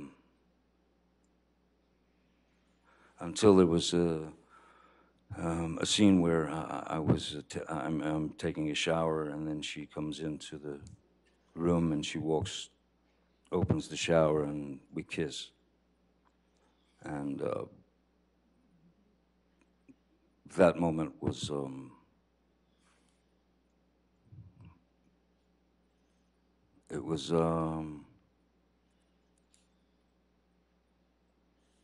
yeah, it felt like something. It felt like something that I shouldn't be feeling, because she had her wife, and even though it was a scene, and she had her wife, and I had Vanessa and kiddies, and yeah. When would you say your romantic relationship with Miss Hurd actually began, if not in that moment? Well, I think there was something in the kiss in the shower that was very real. So that day after work, Miss Hurd had come to my trailer, and I was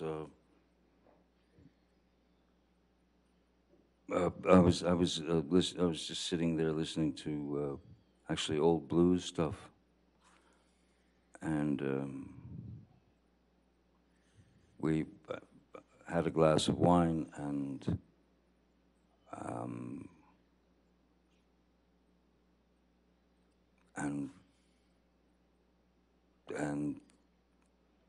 we kissed.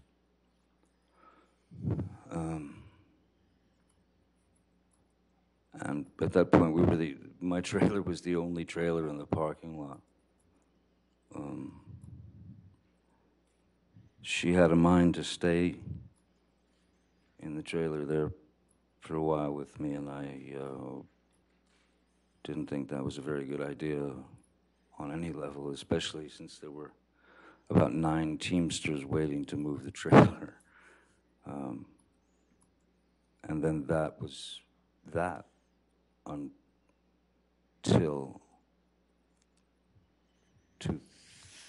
whenever we did the first day of the press junket for the Rum Diary in Los Angeles 2 years later, and she had broken up, I believe, with her wife, and my for lack of my wife, we weren't married, but she was, of course, my wife, Vanessa. We had some not so great situations, you know. She wanted, she was stuck in America. She wanted to go back to France. She wanted to have her life back. She's a well-known singer there.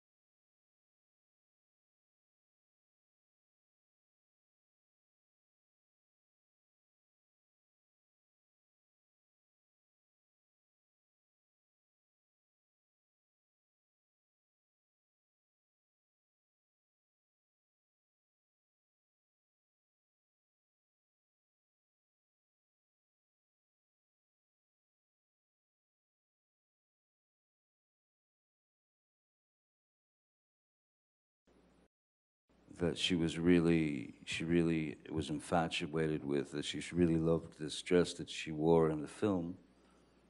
And so I went to Colleen Atwood, the costume designer, and to Bruce, and I said, do you think we can snag this white dress and send it to Amber, you know, after she'd wrapped, because she loved the thing.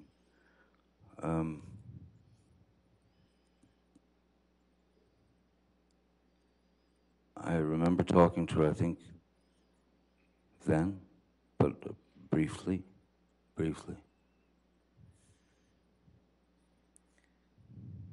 What did you like about Miss Heard when you first started your romantic relationship? She seemed to be. She seemed to be the.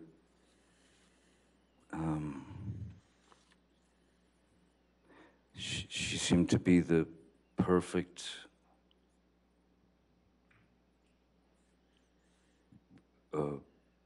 partner, in a sense, in my head, for me, because she, as I said, she seemed to be very knowledgeable about old obscure blues music that I listened to and really liked.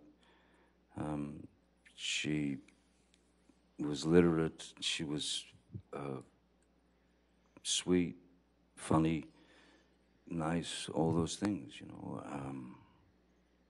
And she was, and from the beginning of our relationship at that time, for a good year and a half, she was wonderful. And then things just started to change, or things started to reveal themselves. That's, I think, is a better way to put it. You mentioned earlier in your testimony that Miss Heard would take off your boots when you would get home from work. What other types of behaviors did you observe in Miss Heard early in the relationship?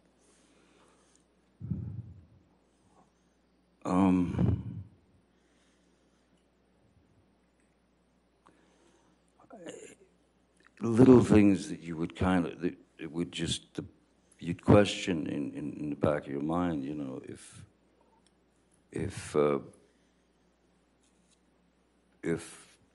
she wanted to go to bed,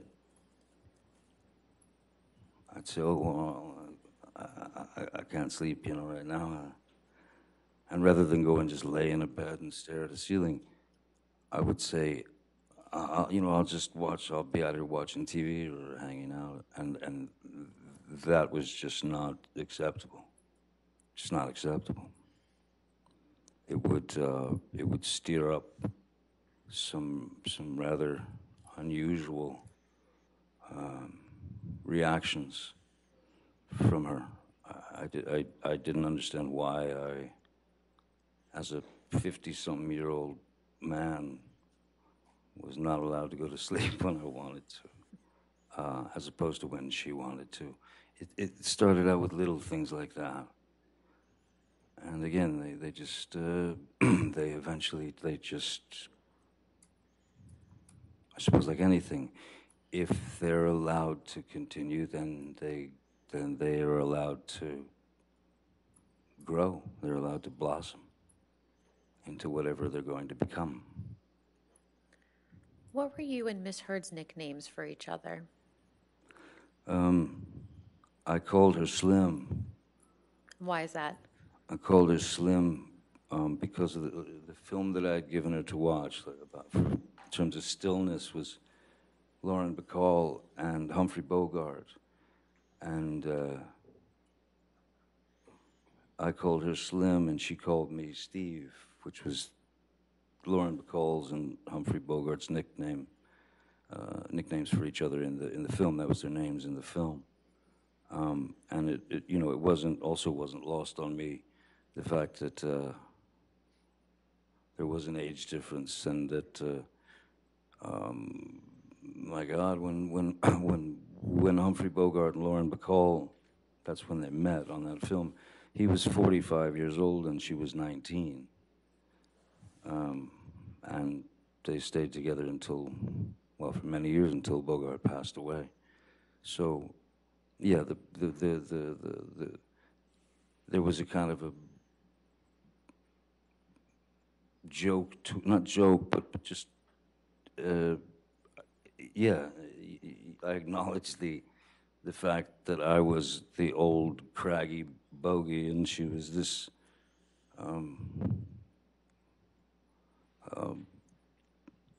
beautiful creature, just this stunning creature. When did you first meet Miss Heard's parents?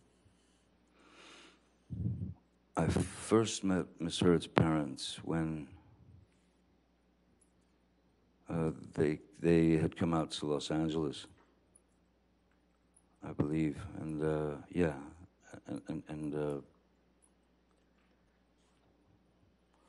I feel like that I met them. I think they came to my place, to my studio, and they were two completely opposite end of the spectrum people. Paige was she was an angel. She was an angel, and I loved her very much. I loved her instantly, and we had a very good relationship. Her father, David, was the opposite end of that. He was this outrageous kind of, almost like a cartoon cowboy, you know. And he was, the initial thought, I mean, my initial kind of definition for David would have been rascally, like a rascal, you know. But I loved, I mean, I grew to love them both very much, as well as her sister Whitney. And yes, it felt like I had been welcomed into some sort of family. I had been accepted into this family, and those relationships stayed solid until just a bit after we'd separated.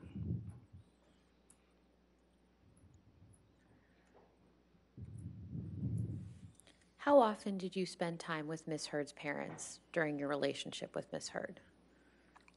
Quite a lot. Whether I used to have a boat, and we would take her parents, her family, and we'd go sail the boat, and you know, drop anchor at the island, and we would spend a week, 2 weeks, whatever, on the boat on the island. Also, they would come to Los Angeles quite a bit. We also would go to Austin here and there to see them, visit them. Every year we would, on their anniversary, I had a friend of mine who had a restaurant in Austin, like a very good restaurant in Austin, and I'd call him up and basically set it up so that every year on their anniversary they could just go there, and they'd be taken care of, and there would be no bill, so they could just celebrate. And I think one of the things we did was, yes, we would try to order them car so that they could drink. No, I was very fond of them, very fond of them. Now, you mentioned Miss Heard's sister, Whitney. When did you first meet Whitney? I don't remember exactly when I met Whitney the first time, but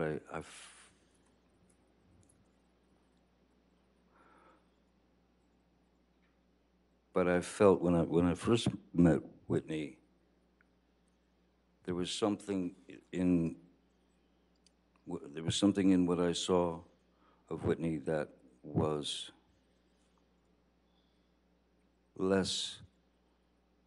much less confident than Amber, much more revealing of insecurities. Objection, Your Honor, just foundation. What he All right. saw in Whitney. I think if you can answer the question. Okay. You want to ask the question again? That's fine. We can move on. Okay, that's fine. How would you describe your relationship with Whitney?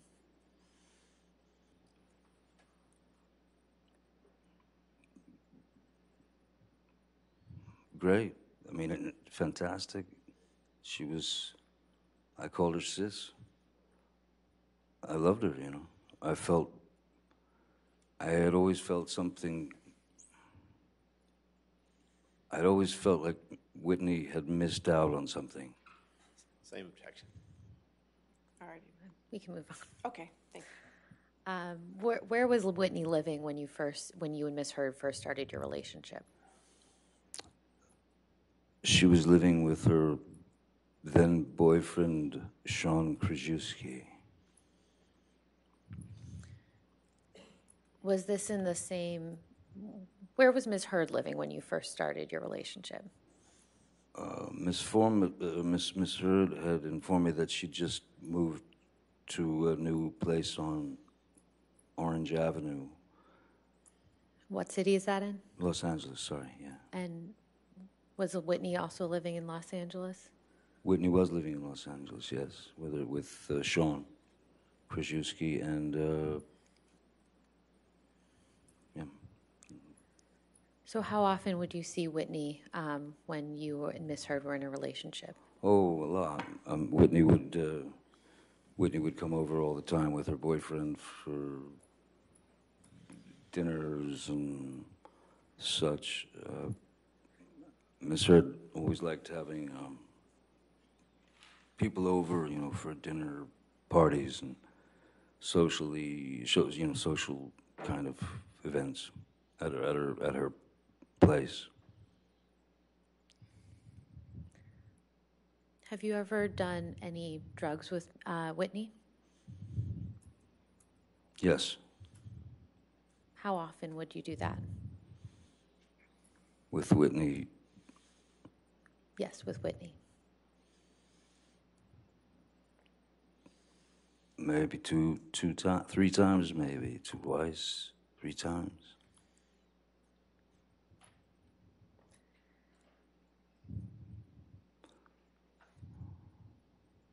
Did there come a time when Whitney moved into the penthouses that you owned at the Eastern Columbia building? Yes. And when was that? I don't remember exactly when it was, but I do remember that it was after Rocky Pennington and yes, I believe Josh Drew was there already as well. Whitney, I can't remember why she needed a place, but she needed a place, so we gave her penthouse 4 to live in. And how long did she live there for? Oh boy, on and off for, I suppose, a couple of years. And how much rent did you charge her? Nothing. Now, you said you did drugs a couple times with Whitney. What drugs were you doing with Whitney? Whitney and I had done a line or two of cocaine together.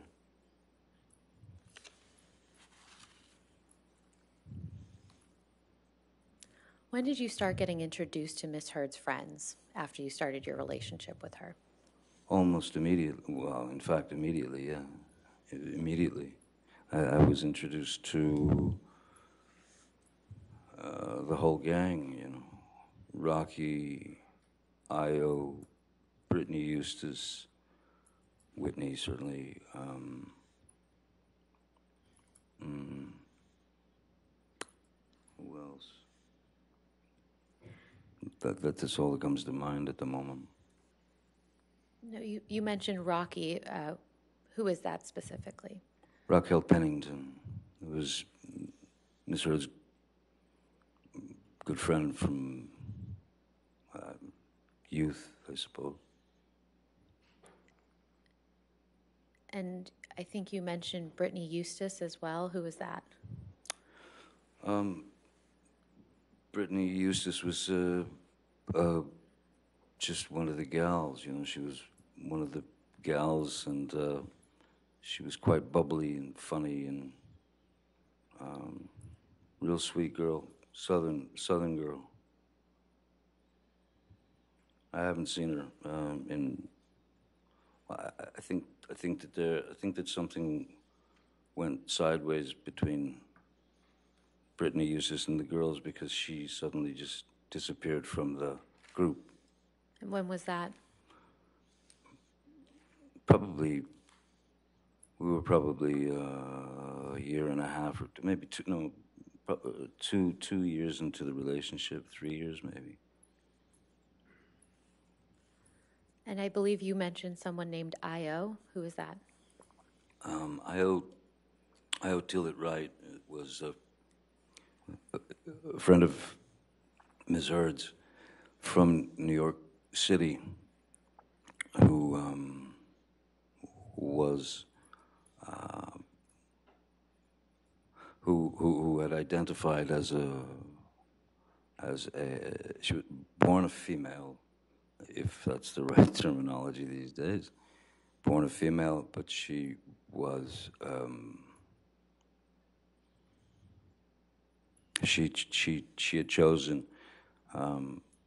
she at a very young age she had decided that she was a male, and she identified as a male.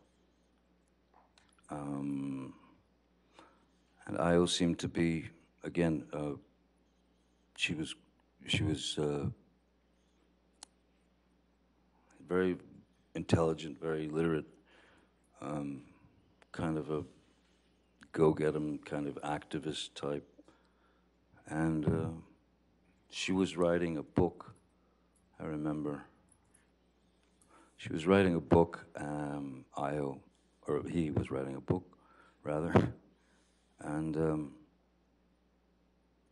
I had a house on one of my, on Sweetser, one of the houses there was empty. And it was in fact a house that I'd set up to write in. And when she had no place to stay or whatever. I called her over and I showed her the house, you know, where the desk was and all the things. And so I said, write your book, you know, write your book here. So she did. Did Io end up living in that house or just working there? No, Io ended up, no, she ended up living in the house for somewhere in the neighborhood of a year, I guess. Somewhere about a year. And how much rent did you charge to Io? Nothing. And did there also come a time when Rocky moved into the penthouses at the Eastern Columbia building? Rocky moved into penthouse 2. And do you recall when that was? Oh no, penthouse 1. Sorry, penthouse 1. That was not long after Ms. Heard and I started to begin to dress that place up as our residence. So it wasn't very long after that at all that Rocky came. I had already had my friend Isaac, who you've met, Isaac Baruch, painter. I had already given him penthouse 2 to stay in and live in and paint in, because he'd just come back from Florida, and his mom had passed away, and I think he had about $3 in his pocket. So I gave him the penthouse and asked him if he had enough paint, and so he lived there. Why did Rocky move into the penthouses? Objection, foundation, I'll overrule foundation. and hearsay. The question potentially calls for hearsay. I'll overrule that for the moment. Go ahead. Go ahead, Mr. Depp. Why did, sorry, what was it again? Why did Rocky end up moving into the penthouses? She ended up moving into the penthouses.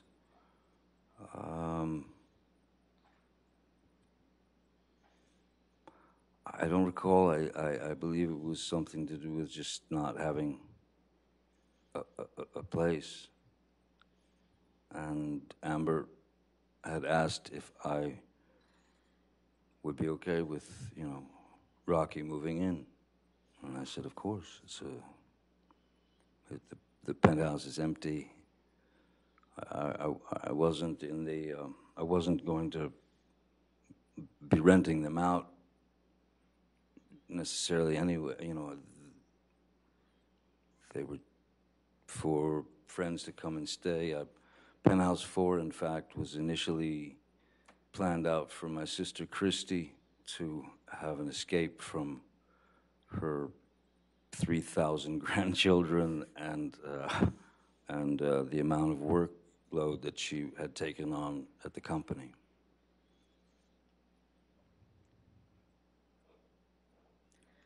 How long did Miss Pennington end up staying in the penthouses? Longer than I did. And how much rent did you charge to Miss Pennington? Nothing. Did anyone live with Miss Pennington in the penthouses? Yes, her fiance or boyfriend and fiance Josh Drew. And then at a certain point, I learned that there was another female living there who I wasn't sure who that was. I didn't know who that was. It was because there were 2 bedrooms, and so she had invited a friend to move in.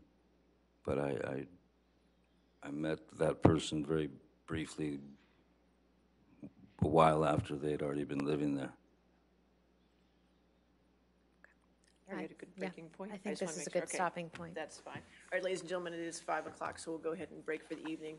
Again, do not discuss the case with anybody and don't do any outside research, okay? And we'll see you in the morning at 10 a.m., all right? Thank you. You're excused for the day. Thank you.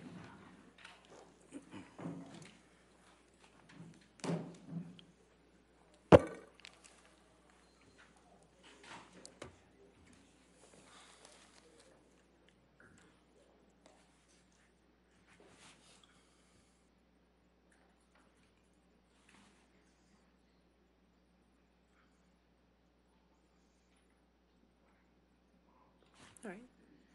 And again, sir, since you're in the middle of your testimony, do not discuss your testimony with anybody to include your attorneys this evening, okay? All right, you can stand down if you'd like. Okay, thank you.